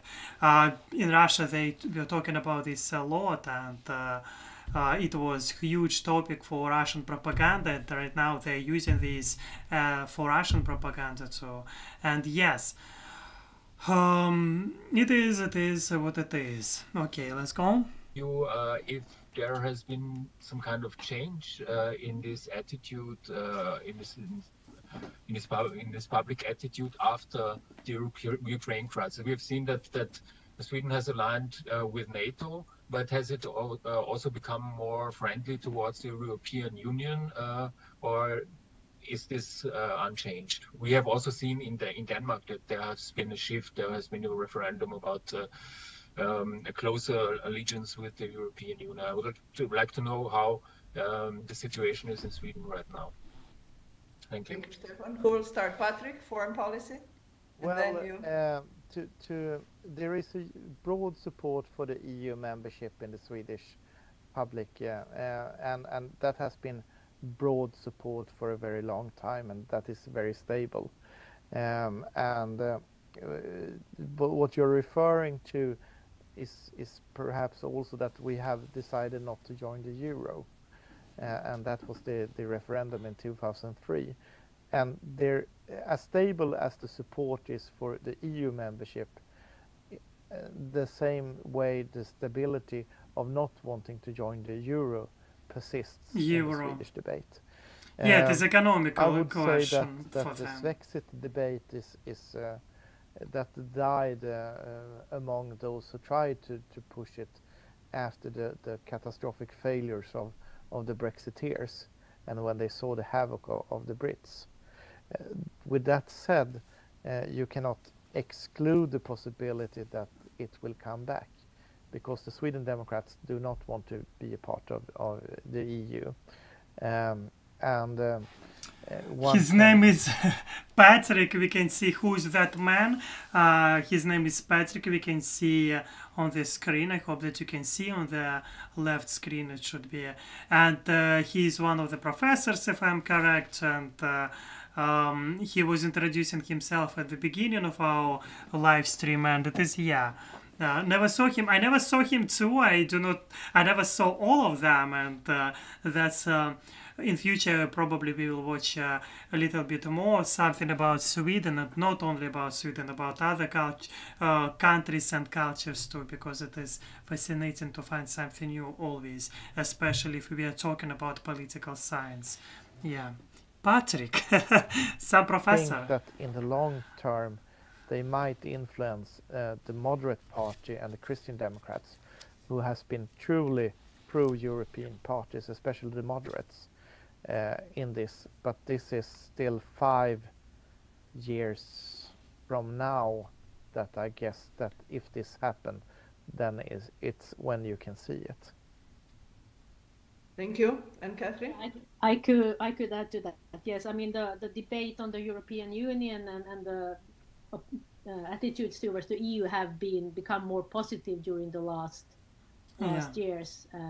And I think it also applies to the euro, but it's not a political issue. I mean, if you have a referendum on not joining the euro, it's very difficult to change that decision. And since the Swedish economy has been doing quite well outside the euro, I mean, there is no reason for, and you can see also that countries inside the euro haven't been doing that well. There is no kind of political interest in kind of pushing for that question. But what could be added is that there have been three parties that have had the issue that Sweden should leave the European Union, like a Swexit, in their programs. That has been the left-wing party, the Green Party, and the Sweden Democrats. The Green Party removed that paragraph from the party program when they became a member of a Swedish government. That was kind of a part of becoming a legitimate governmental party. That was in 2000. Oh, now I don't remember. Is it when did the Green Party join the government? Was it 2012? No, 14. After 14, the election, 14. Yes, yeah, 2014.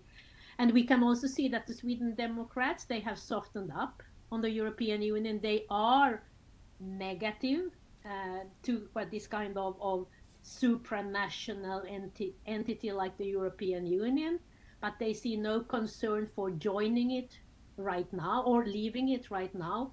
And I mean, with the war in Ukraine,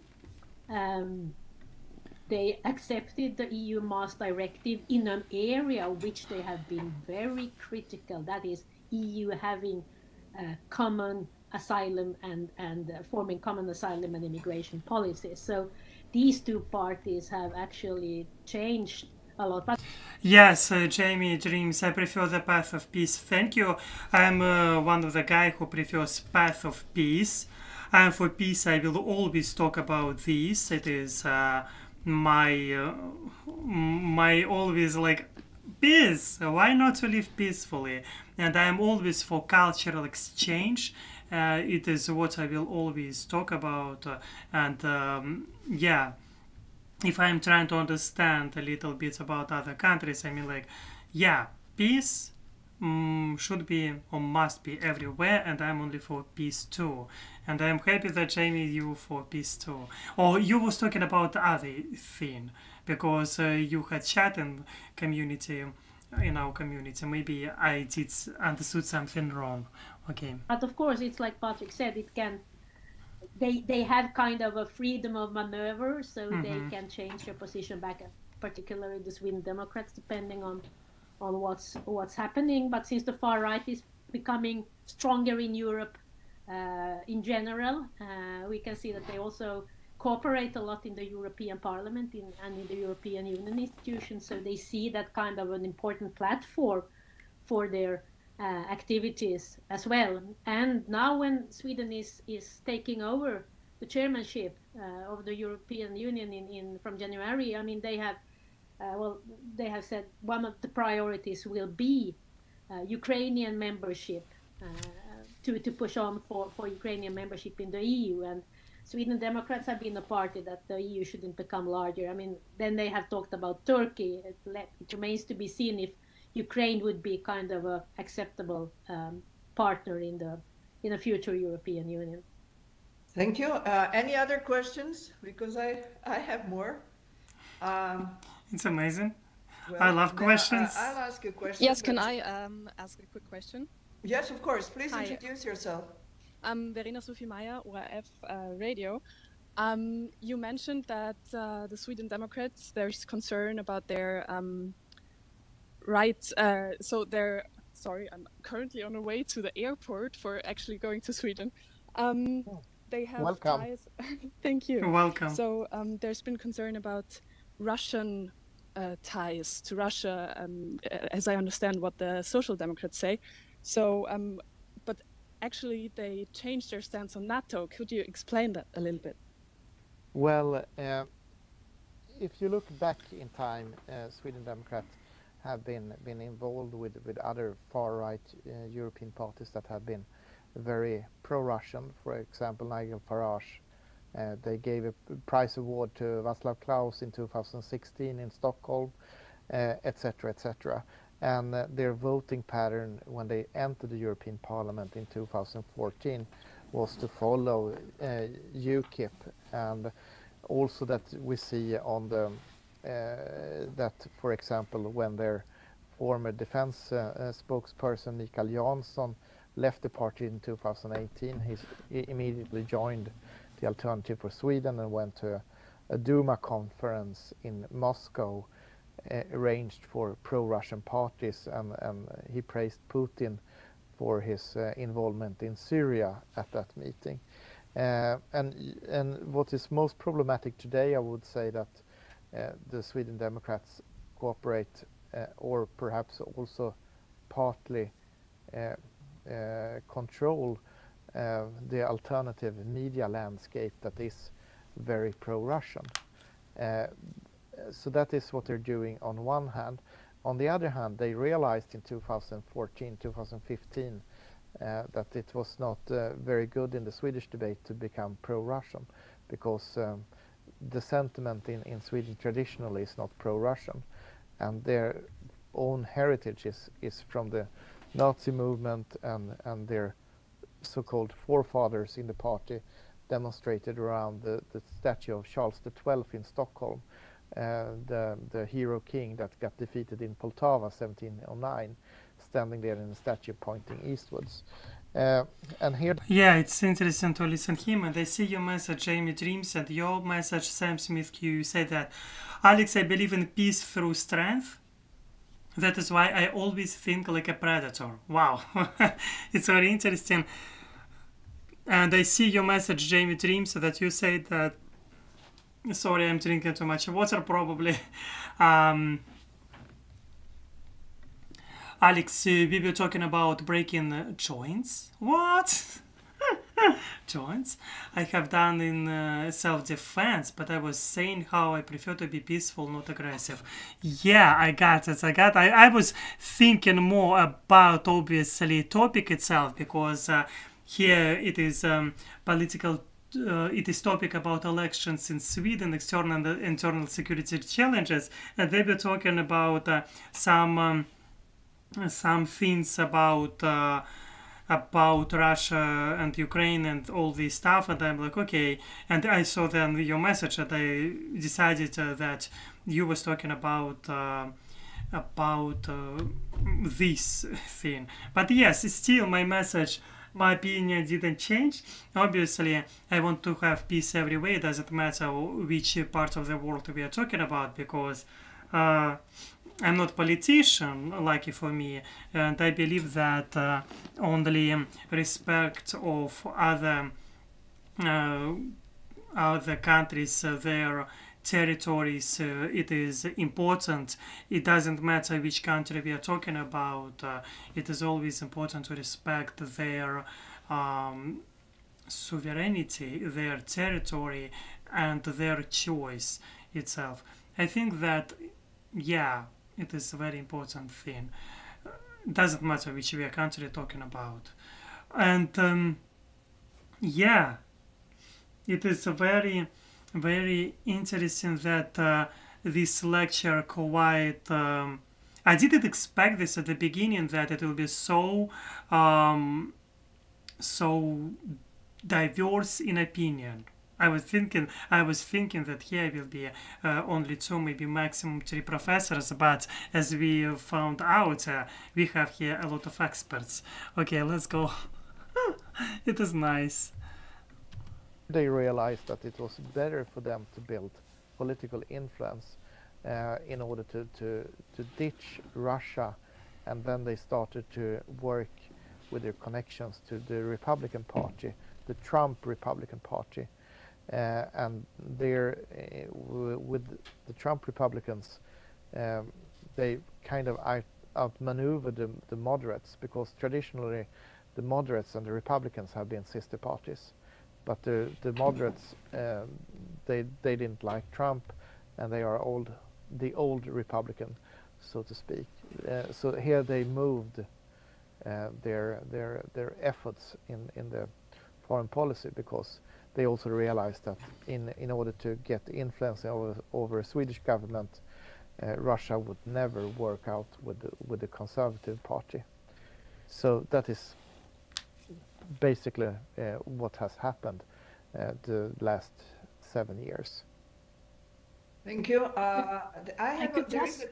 Sir, please go ahead. I could just add to that. I'm agree with a lot of with what Patrick is saying, and I mean this is kind of it's a very sensitive issue in Scandinavia, and given also in Finland it's the same for the far right party, and given that Finland has had a war with Russia, I mean it would be kind of very hard to have relationship with Russia, and you see the same pattern among the Nordic and Scandinavian far right parties.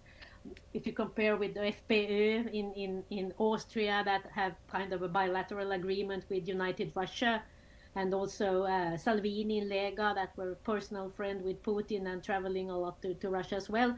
So the Sweden Democrats have also on the European level and in the European Parliament been reluctant to cooperate and sit in the same party group as these more pro-Russian radical right parties in Europe. So they and that's also part of the explanation why they have forged contact with kind of conservative and kind of far right tendencies in the Republican Party in the US presently, because they have been part of the ECR, Europe of Conservative and Reformists in the European Parliament, and so they have also closer connections with kind of conservative British politicians, but also in other European countries, and as well with the Republican Party. Okay, the next question is Jürgen Streichhammer from the Austrian paper Die Presse. Jürgen, go ahead. Yes, good morning. Thank you for your valuable insights so far. I wondered if Danish social democrats have become kind of a role model for their Swedish colleagues nowadays. Because as far as I understand, the Danish social democrats have been tougher on immigration. They have put in some tough measures also to tackle gang violence, and the Swedish social democrats have been reluctant to go the same path. But now this is changing. So do you see that the Danish social democrats are becoming kind of a role model? And if yes, which concrete steps are the Swedish social democrats considering that are already in place in Denmark, or have been put into place in Denmark? This question goes to both of you. Thank you. Thank you, Jürgen. Go ahead. Ann-Cathrine, go ahead. I can start. I mean, I think the Social Democratic Party wouldn't admit it publicly that they are looking to Denmark, because it's the Sweden Democrats that always have been upholding Denmark as the model country that Sweden should follow when it comes to immigration and law and order. When Jimmie Åkesson was asked, Jimmie Åkesson, the party leader of the Sweden Democrats, was asked which is his favorite place in Sweden, he said a small town in Denmark, a suburb outside Copenhagen. So it was Denmark that was kind of his favorite place in Sweden, meaning that Sweden should become like Denmark. But within the Social Democratic Party, there have been a few voices saying, well, the Sweden Social Democrats should look at the Danish Social Democrats part, because they have been doing quite well in the elections. And that's the reason why they are in government right now.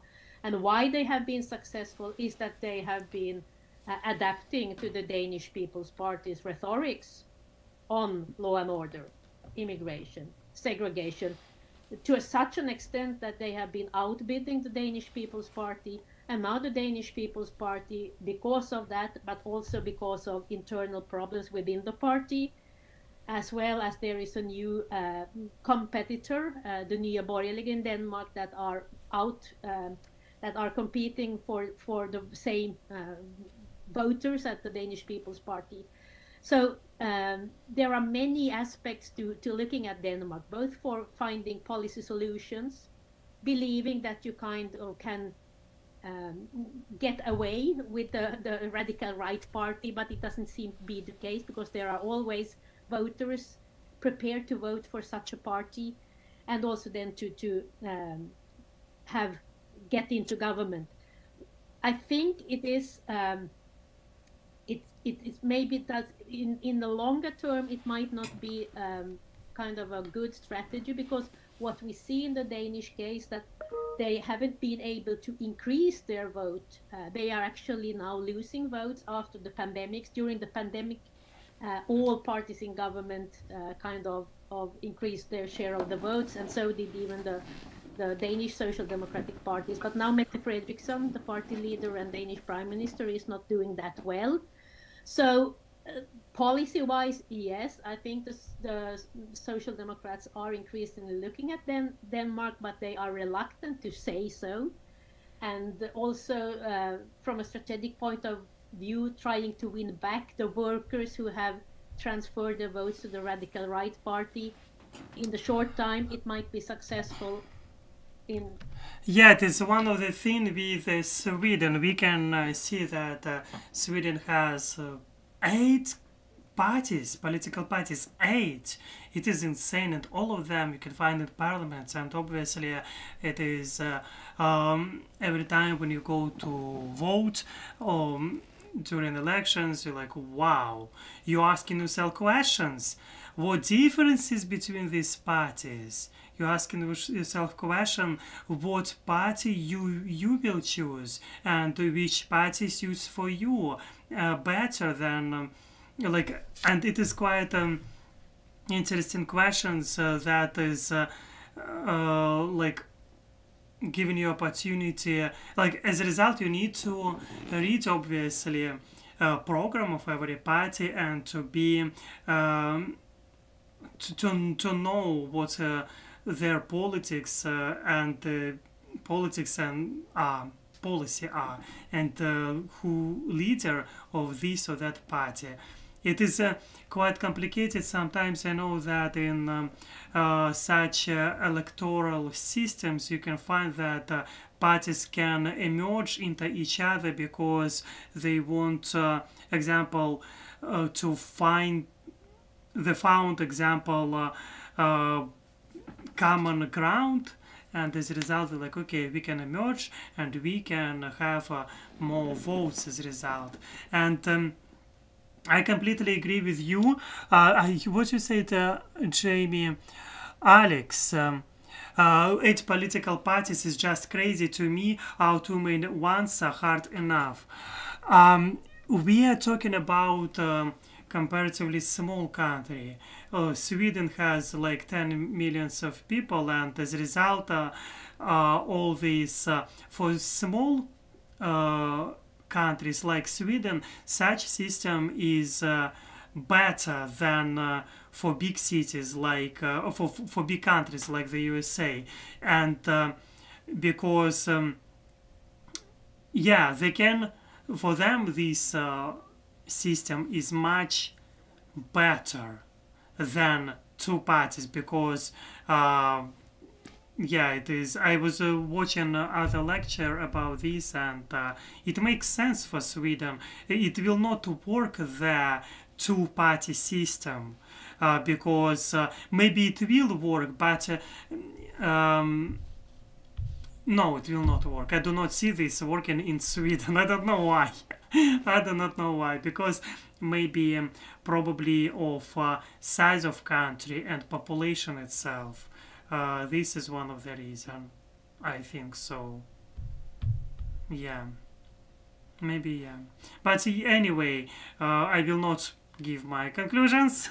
I mean, like, for Sweden it works because, yeah, of historical also history behind. Yeah, okay.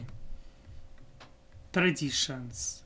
Yeah, it makes sense too. In the longer term, it's not sure, because what has happened in Denmark is that the middle class social democratic voters with more liberal values, they have moved on to other parties and left the social democratic parties. Not all, but some of them.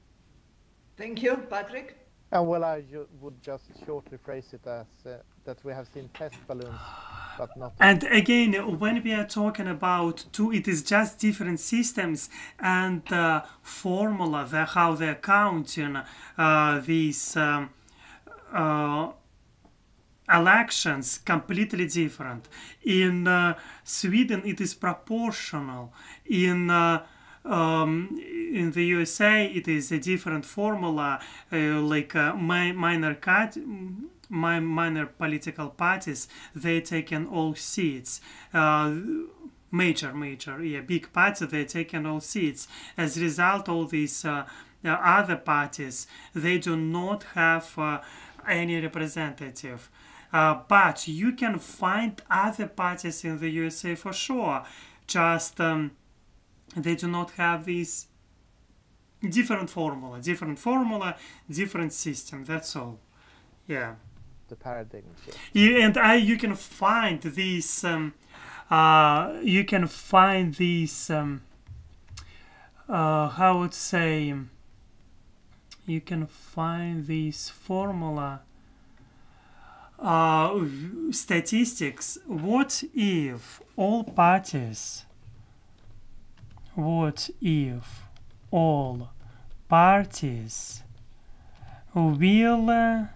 have seats in the USA? I mean, in Congress. We can find even images which can show you. No, it is not this one. There was amazing image which can help you to understand how diverse the USA. I cannot find, probably I will not be able. Yes.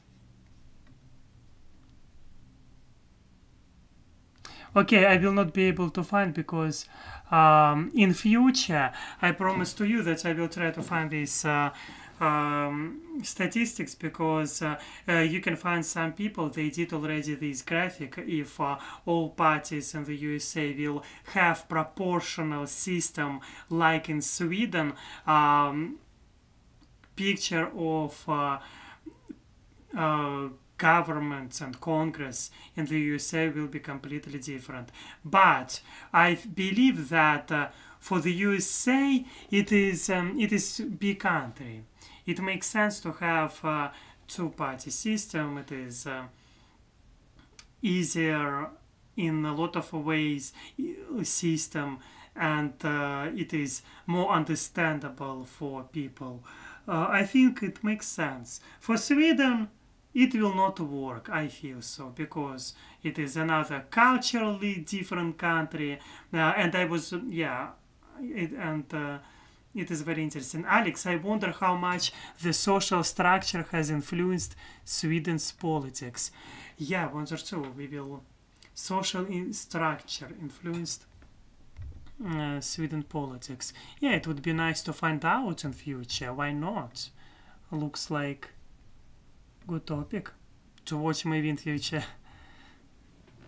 I see. Isadora Wallnöver, could you please introduce yourself? Yes, I'm Isadora Wallnöver from the Standard. It's a newspaper in Austria. Wow, from newspaper. I have 3 questions. First, the rising living costs in Sweden are a big topic, as you said. And Magdalena Andersson released a big package to combat the effects of the rising costs. So first, do you think that benefited her? And second, are there parties that are fiscally more conservative when it comes to spending and social kind of welfare spending? Thank you. Which one would like to reply, I guess? Or you want, yeah, please. I can start this time, and I think when you look at what the parties own, what kind of questions they own, one thing that the Social Democratic owns in the public's view is the ownership of crisis management.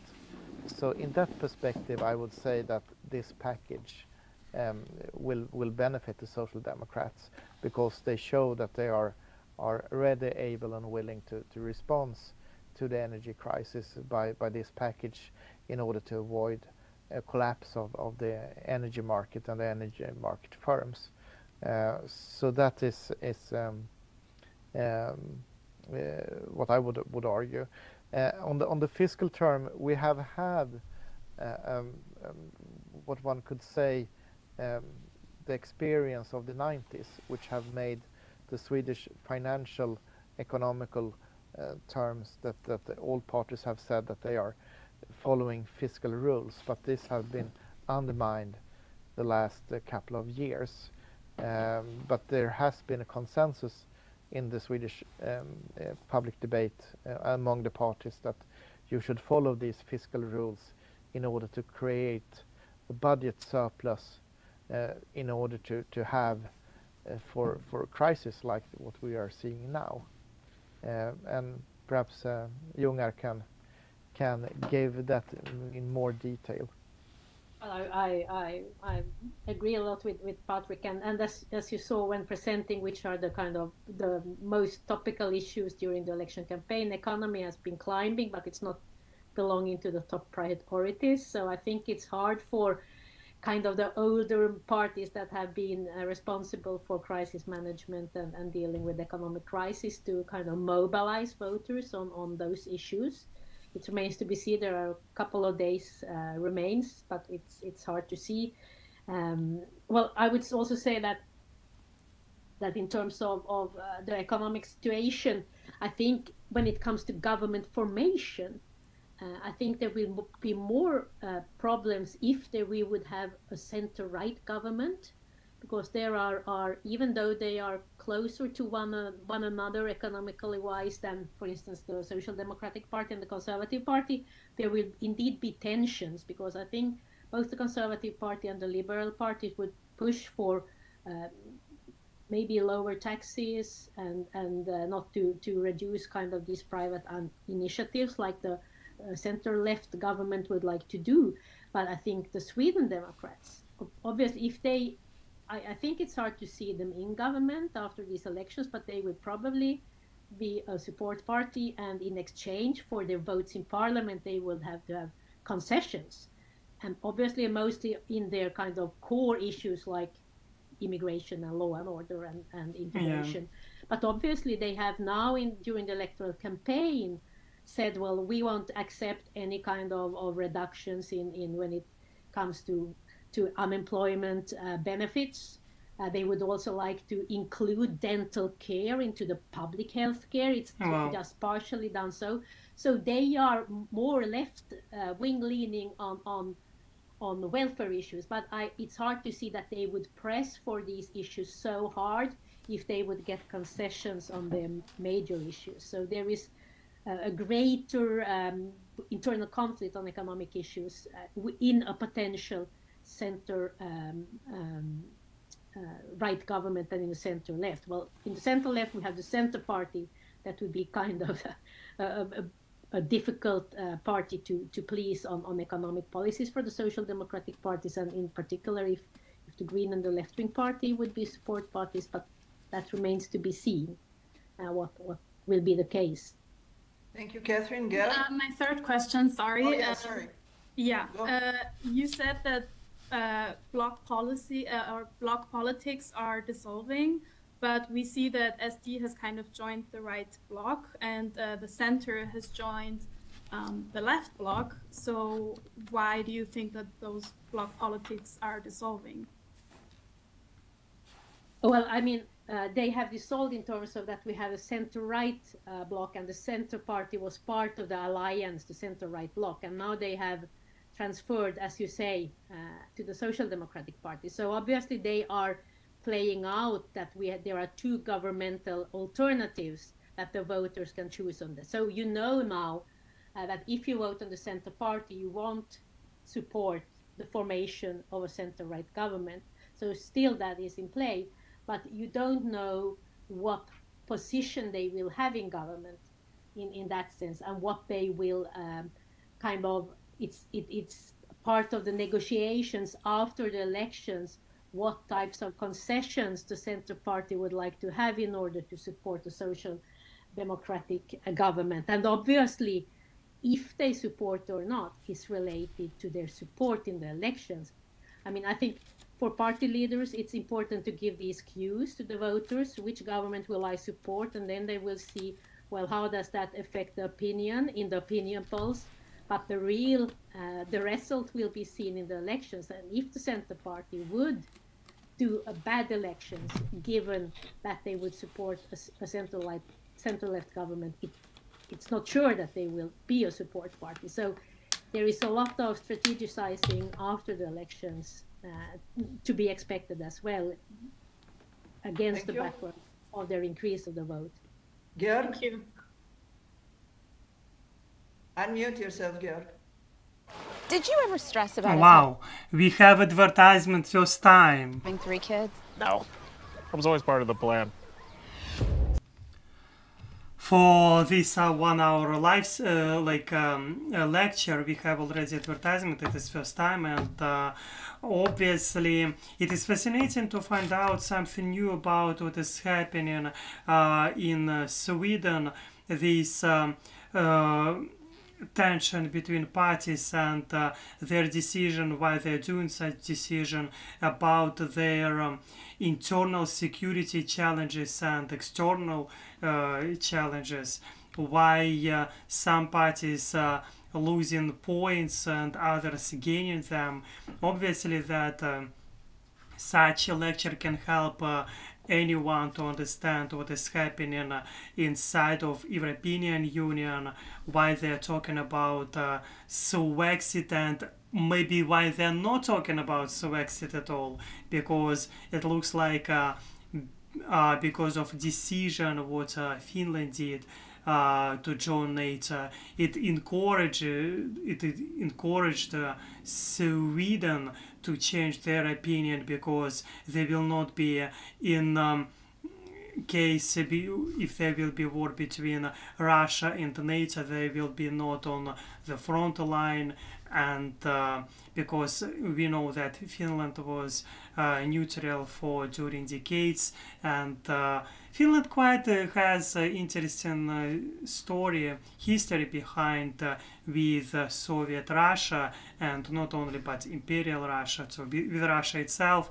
That's why, yeah, they were like a little bit careful about their joining to NATO, because we remember that there was Finland was part of Russian Empire one time, and there was Finland-Russian war, and right now you can find a lot of interesting movies which they're showing in Finland, and these movies showing it is war movies, and like, wow. For me it's for Russian, and to maybe that I have 25% of DNA by ancestor, like I'm a quarter Finnish guy, and it is interesting for me. That's why it is kind of interesting to listen these decisions and what is happening inside of these countries and outside, why they do this such decisions. Yes, I like this lecture so far, and it's left maybe 15 minutes for this lecture, and today already can tell that I've gained a lot of things about Sweden itself. In future, obviously, we will watch more lectures about Finland, about any country, including Finland. And yes, it is really fascinating. Gosh, it is so cool, I want to tell you, to find something new. Yes. Georg, unmute yourself. You're mute. We don't hear you. Yeah. Sorry, I forgot about. Georg Rauchenberg from EDM Info. I have an economic question concerning electricity price, energy prices. Sweden has a very large share of renewable energy. However, according to the European Merit Order, always the most expensive way of production is dictated. Let's check his words, renewable energy in Sweden, because I like, of course, experts a lot to listen their opinion, but it's better always be, it is one of the side of political science and political scientists, they need always to check information, and we will use just Google for this. Renewable energy, oh wow, energy in Sweden, just by percentage. I did mistakes in percentage. In percent.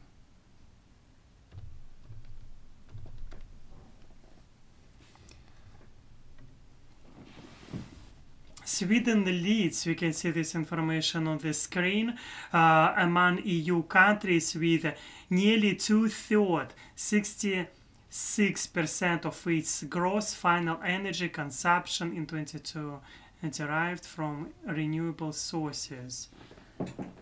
Okay. Sweden relied primarily on hydro, wind, solid and liquid biofuels, as well as heat pumps. Statistic, we can see this in the European Union, and it is helpful. We can see these pictures on big screen, and we can see overall share of energy from renewable sources that Sweden, of course, on the top compared to other countries. Example, yes, on the second place we can see Finland. Second place it is Finland. Wow, quite interesting information. Just, and yeah, okay. Creating the price now it is gas. So how is Sweden handling this situation?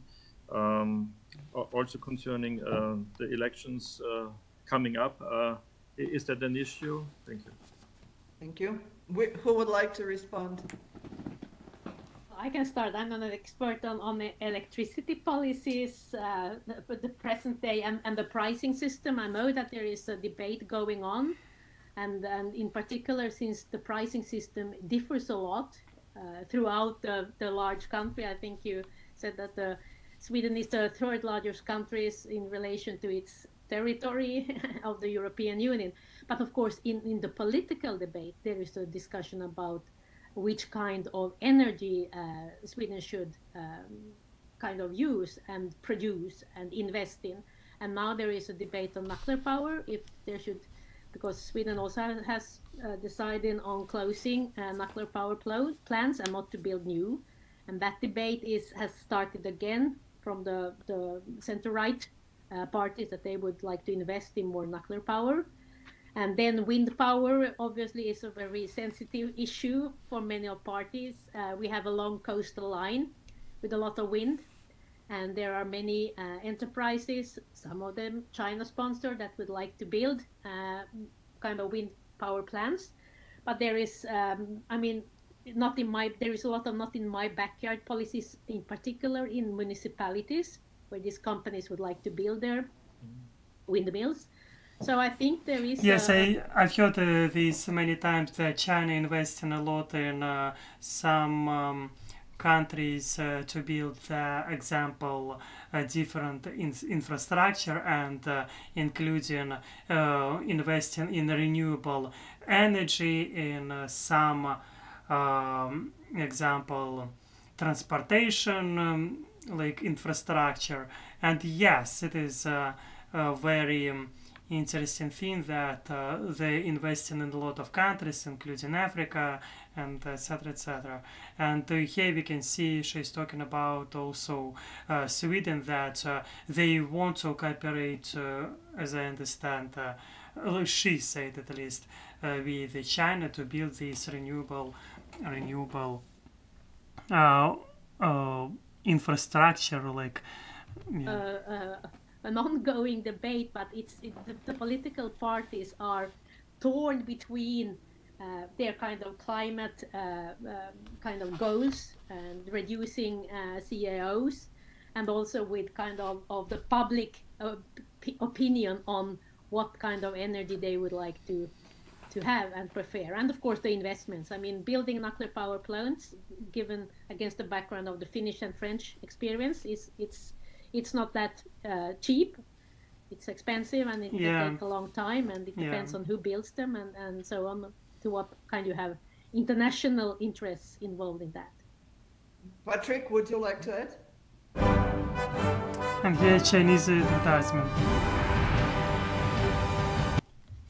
Well, what I could add is that in the Swedish energy market, it's divided into 4 different markets with different pricing. And what you have is that you have lacking the capacity to send electricity over these markets. And that in combination with connecting with the European market has made a huge difference between up north and south of Sweden, where south of Sweden have basically European continental electricity prices, and the top of Sweden have had really low prices, because there you have the water plants, windmills and so on, and this is really the big debate in especially anything south of Sundsvall is a big debate about the electricity bills. And you have seen different proposals. The left party, for example, have had the most populist approach, saying that Sweden should not export electricity and cut off from the European market.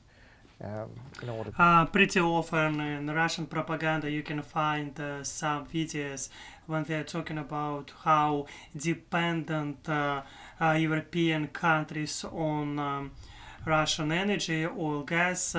I want to tell, of course, some countries dependent, but here we can see on example with Sweden that it is not like this.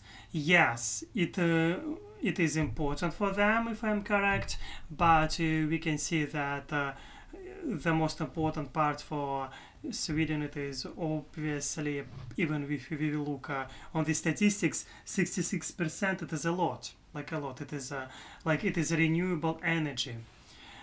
Yeah, nice to see this information. I mean, I believe that this policy was for during decades.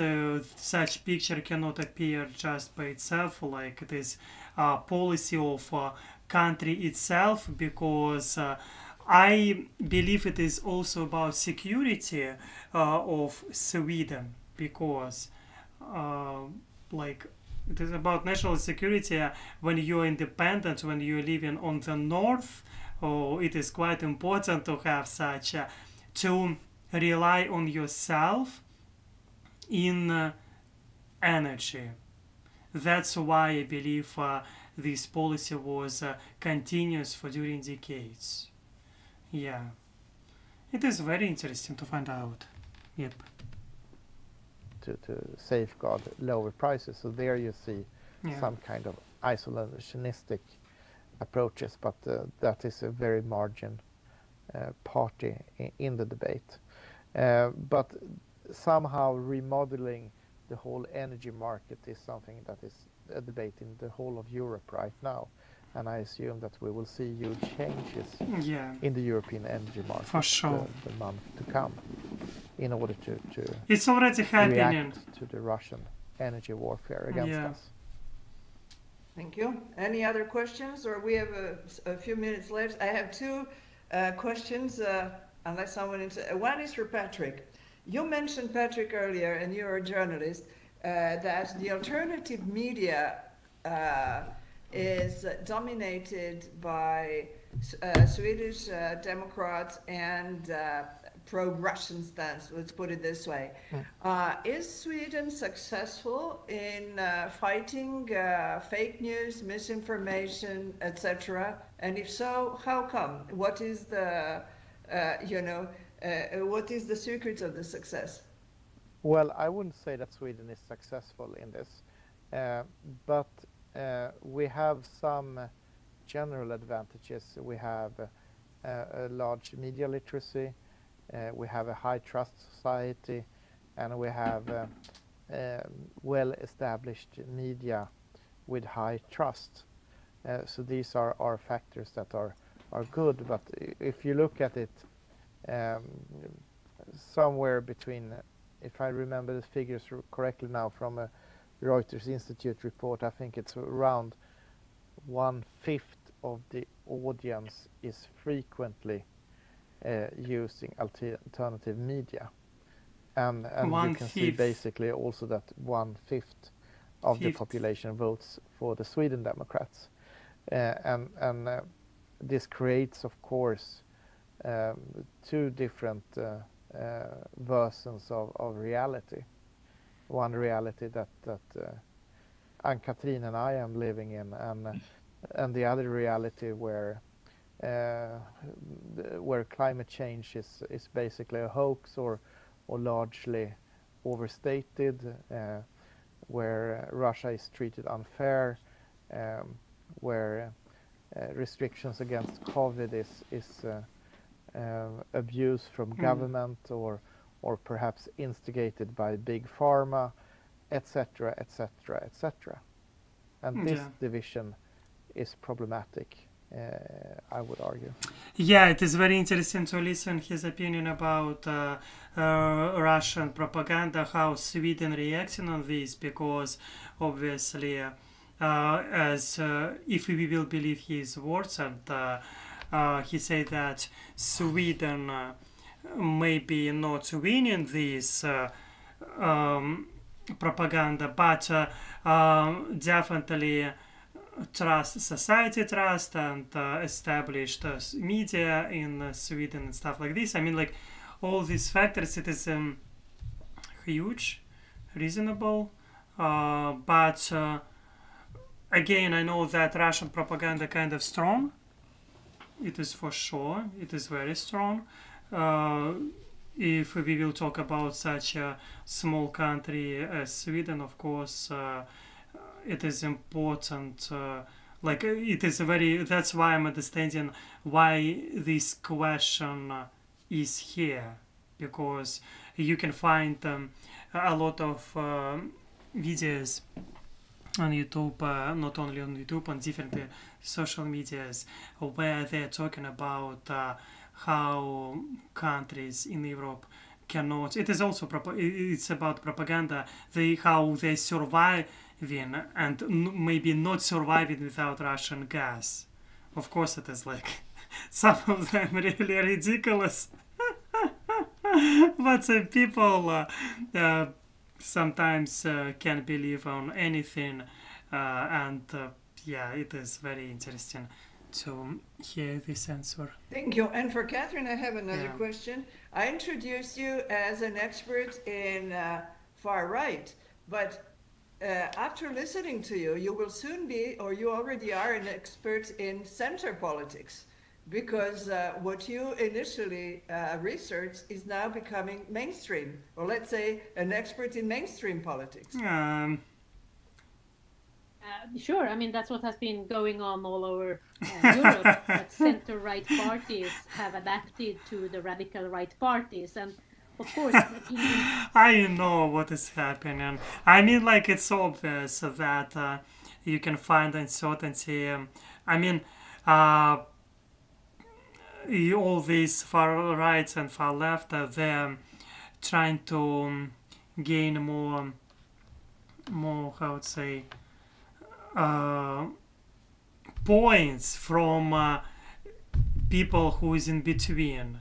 That's what is happening when they're expressing their opinion. I mean, like, it is kind of general everywhere. It doesn't matter which country we are talking about, Russia, Sweden, or USA, Ukraine. Everywhere they're trying to find this balance between, because just to gain voters.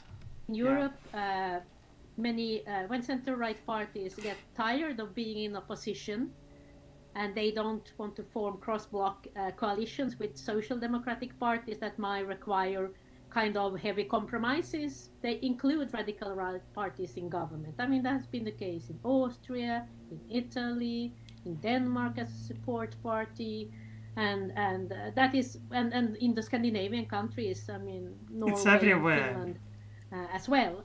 And Sweden has been a latecomer in that respect. Many reasons for that. So what we see is that the conservative parties have adopted both in terms of policy proposals, their rhetorics, but also the framing. I mean, when politicians talk about which are the main problems in our societies and how should they be solved, they also have kind of borrowed the framing of the radical right parties. And whether that is kind of successful strategy or not, that remains to be seen. I mean, if the hope is that they can, weaken the radical right parties, that doesn't seem to be the case. Still, the radical right parties are of course alive and kicking, yeah. Apart from Denmark, and doing quite well. There are elections in Italy upcoming, and we have a really extreme radical right. I mean, Fratelli d'Italia, that is competing with Lega for the voters. So, I mean, it's becoming the new normal. What was kind of the radical, the abnormal is now the new normal in the European debate and in the political landscapes. Thank you, Stefan. This is the last question. Stefan? Yes, thank you. Want to become an amazing one moment creator? Fix presets, plug it. We've been talking now 90 minutes about Sweden, but we didn't mention the most prominent Swede, who is Greta Thunberg. And yeah, I would like to remind that I was waiting these moments when they will talk about Greta Thunberg, because she's famous, she's celebrity around the world, and in some way people are looking at her on what she's doing, and she was recently, again as always, arrested for some yes, one moment, I need to change. Our live stream will be maybe less than 10 minutes. I need to change battery. One moment.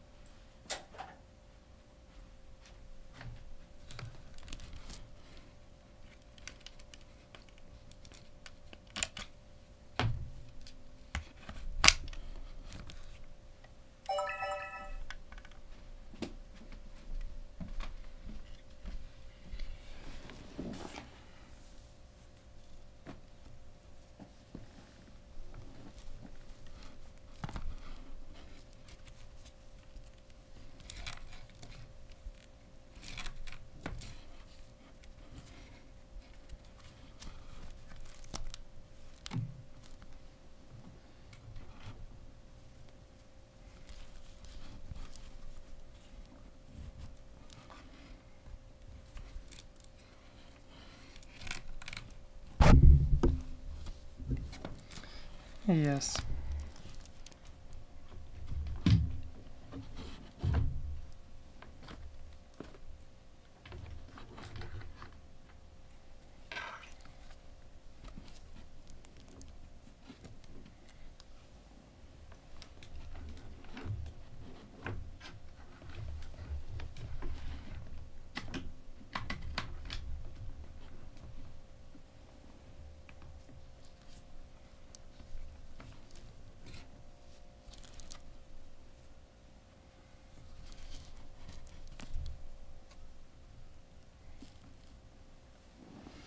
I hope this camera will show right now, because I changed battery, and I know that you can hear me, but still I think that yes, yeah, it will join soon.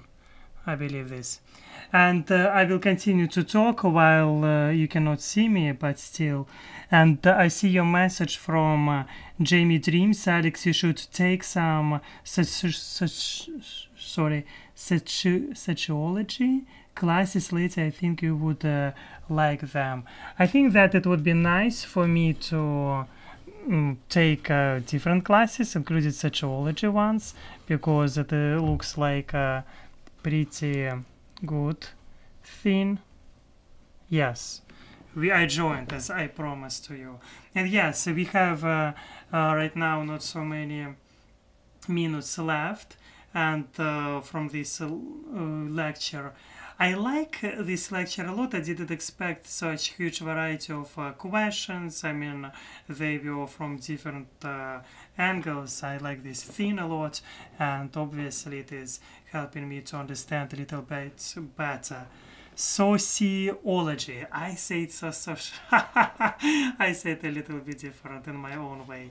Yes, let's change angle of our camera, because yeah, I was trying to change. And anyway, let's talk, let's listen his opinion about Greta, what he will tell about her, because she's kind of she's famous around the world. You can find a lot of news about her, and yeah, obviously she's some people criticize her, some people not. It depends who you are, where from, or etc. But let's listen his opinion about this. She actually started her school strike for climate before the last elections, the Swedish elections, and although it was a bit quiet around her in the last months, I heard that she started new actions now before the elections. How come that the climate change issue is on such low profile in Sweden right now, despite of Greta Thunberg? Yeah. Thank you. Oh, well, It's it's nice an excellent question. Sorry, Ann-Katrin. No, Patrick, you start. Oh, I think it's an How excellent they're question. polite. There is one saying that I'm trying to translate now, but stating that you will not be prophet in your own home village, is a Swedish saying, and I guess that is one fact, and the other, I would say that still this issue has been a lot in media for several years, and I'm now only guessing, but I think it might be some kind of fatigue and perhaps despair, and it's still not concrete. It should be a much larger issue, especially when we see now Europe the worst drought for 500 years, and the consequences that brings, and the consequences will be much more grave the years to come when you combine the climate change, security challenges, and so on and so on. Yeah. But that's another discussion. And Yeah, I could add to that indeed, I mean, after the pandemic, I mean, Greta Thunberg has not been a high-profile person in the Swedish public debate or in the society, and not during this electoral campaign. And the issue of the climate has not been a high-profile question. And I mean, it's surprising. And what we see in general, because there were young people who were supporting Greta, and what we have seen a change, that young people in Sweden today, they have become more conservative. The Conservative Party is the largest party among the Swedish young people of today, which is quite surprising. As a political scientist, I wouldn't use the term polarization, but we see that there is a division. We have young people who are concerned about the environment, and others who are concerned about more conservative issues like immigration. And the Environmental Party have had a very active youth association, the Green Party, but they are losing members and they are not that active. So we see kind of a attitudinal change among young people. And on a personal note, I think as a political scientist and believing in politics, I think it's kind of sad that I know that it's a successful strategy to be kind of forming an opinion outside of politics, but they have also been kind of anti-political in their message. And I think, I mean, in that we're not dealing with politics. And if you want to change, you have to engage in politics.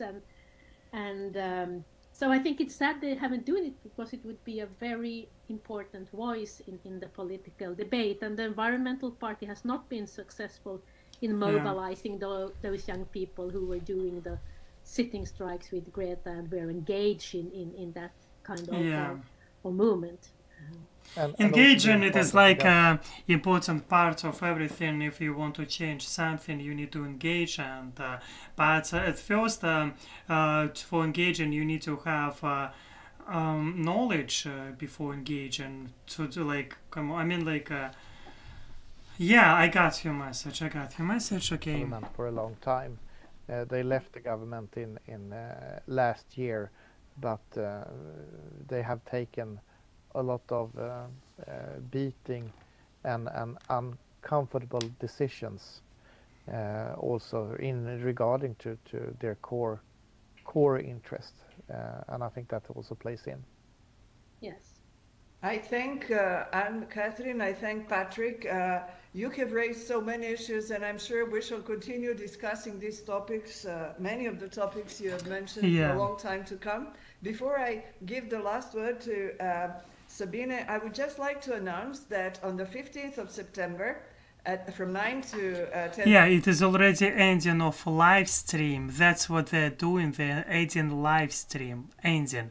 And for me, this live stream was insanely useful to watch, this lecture, as I promised to myself that I will do more often such live streams where I will try to understand a little bit better what people doing, how people think in other countries, not only democratic but also in authoritarian in different countries. We will try to watch sometimes such lectures. It is enjoyable, let's be honest, try to understand everything. It is giving you diversity in like a diversity opinion can help you a lot. In my situation, it is so useful. I looked in Houston, University of Houston program, where you can find a lot of like interesting topics, and sometimes I will watch, I will use this program as for doing live streams. I will look at these programs and try to understand a little bit better about all this stuff, because it is really exciting. In summary, in conclusion, what we watched today amazing lecture about elections in Sweden, external and internal security challenges. It was useful. It was really useful to find out that all these results about elections in 2022, which had Sweden, it was just interesting to listen, really interesting. And yeah, I like this a lot. Yeah, and as next live stream will be probably on when it will be today, which day I already forget, on Saturday. Yes, where we will talk about, you will find out, it will be at 6 p.m. I believe on Saturday. Yeah, on Saturday it will be. And yeah, thank you all of you. You can give your suggestions which topic I should watch about. In future there will be more. I have priorities right now. I want to look about Singapore elections and their system, lecture about like this. About India I want to find out a little bit more, about Germany, about France, about yes, about many countries. Anyway, thank you all of you for your support. You're amazing. If you was watching all these lecture, it was like I'm shocked because I'm really shocked. But yes, thank you for your time. I'm wishing you all of the best. You're enough. You're wonderful. I believe in you, and I'm hugging you. And as always, see you next. I want to see about Hong Kong. Why not? One day we will watch about Hong Kong. Thank you, Jamie Dreams, for your suggestion. Hong Kong. But at this moment, I wish you all of the best and see you next time.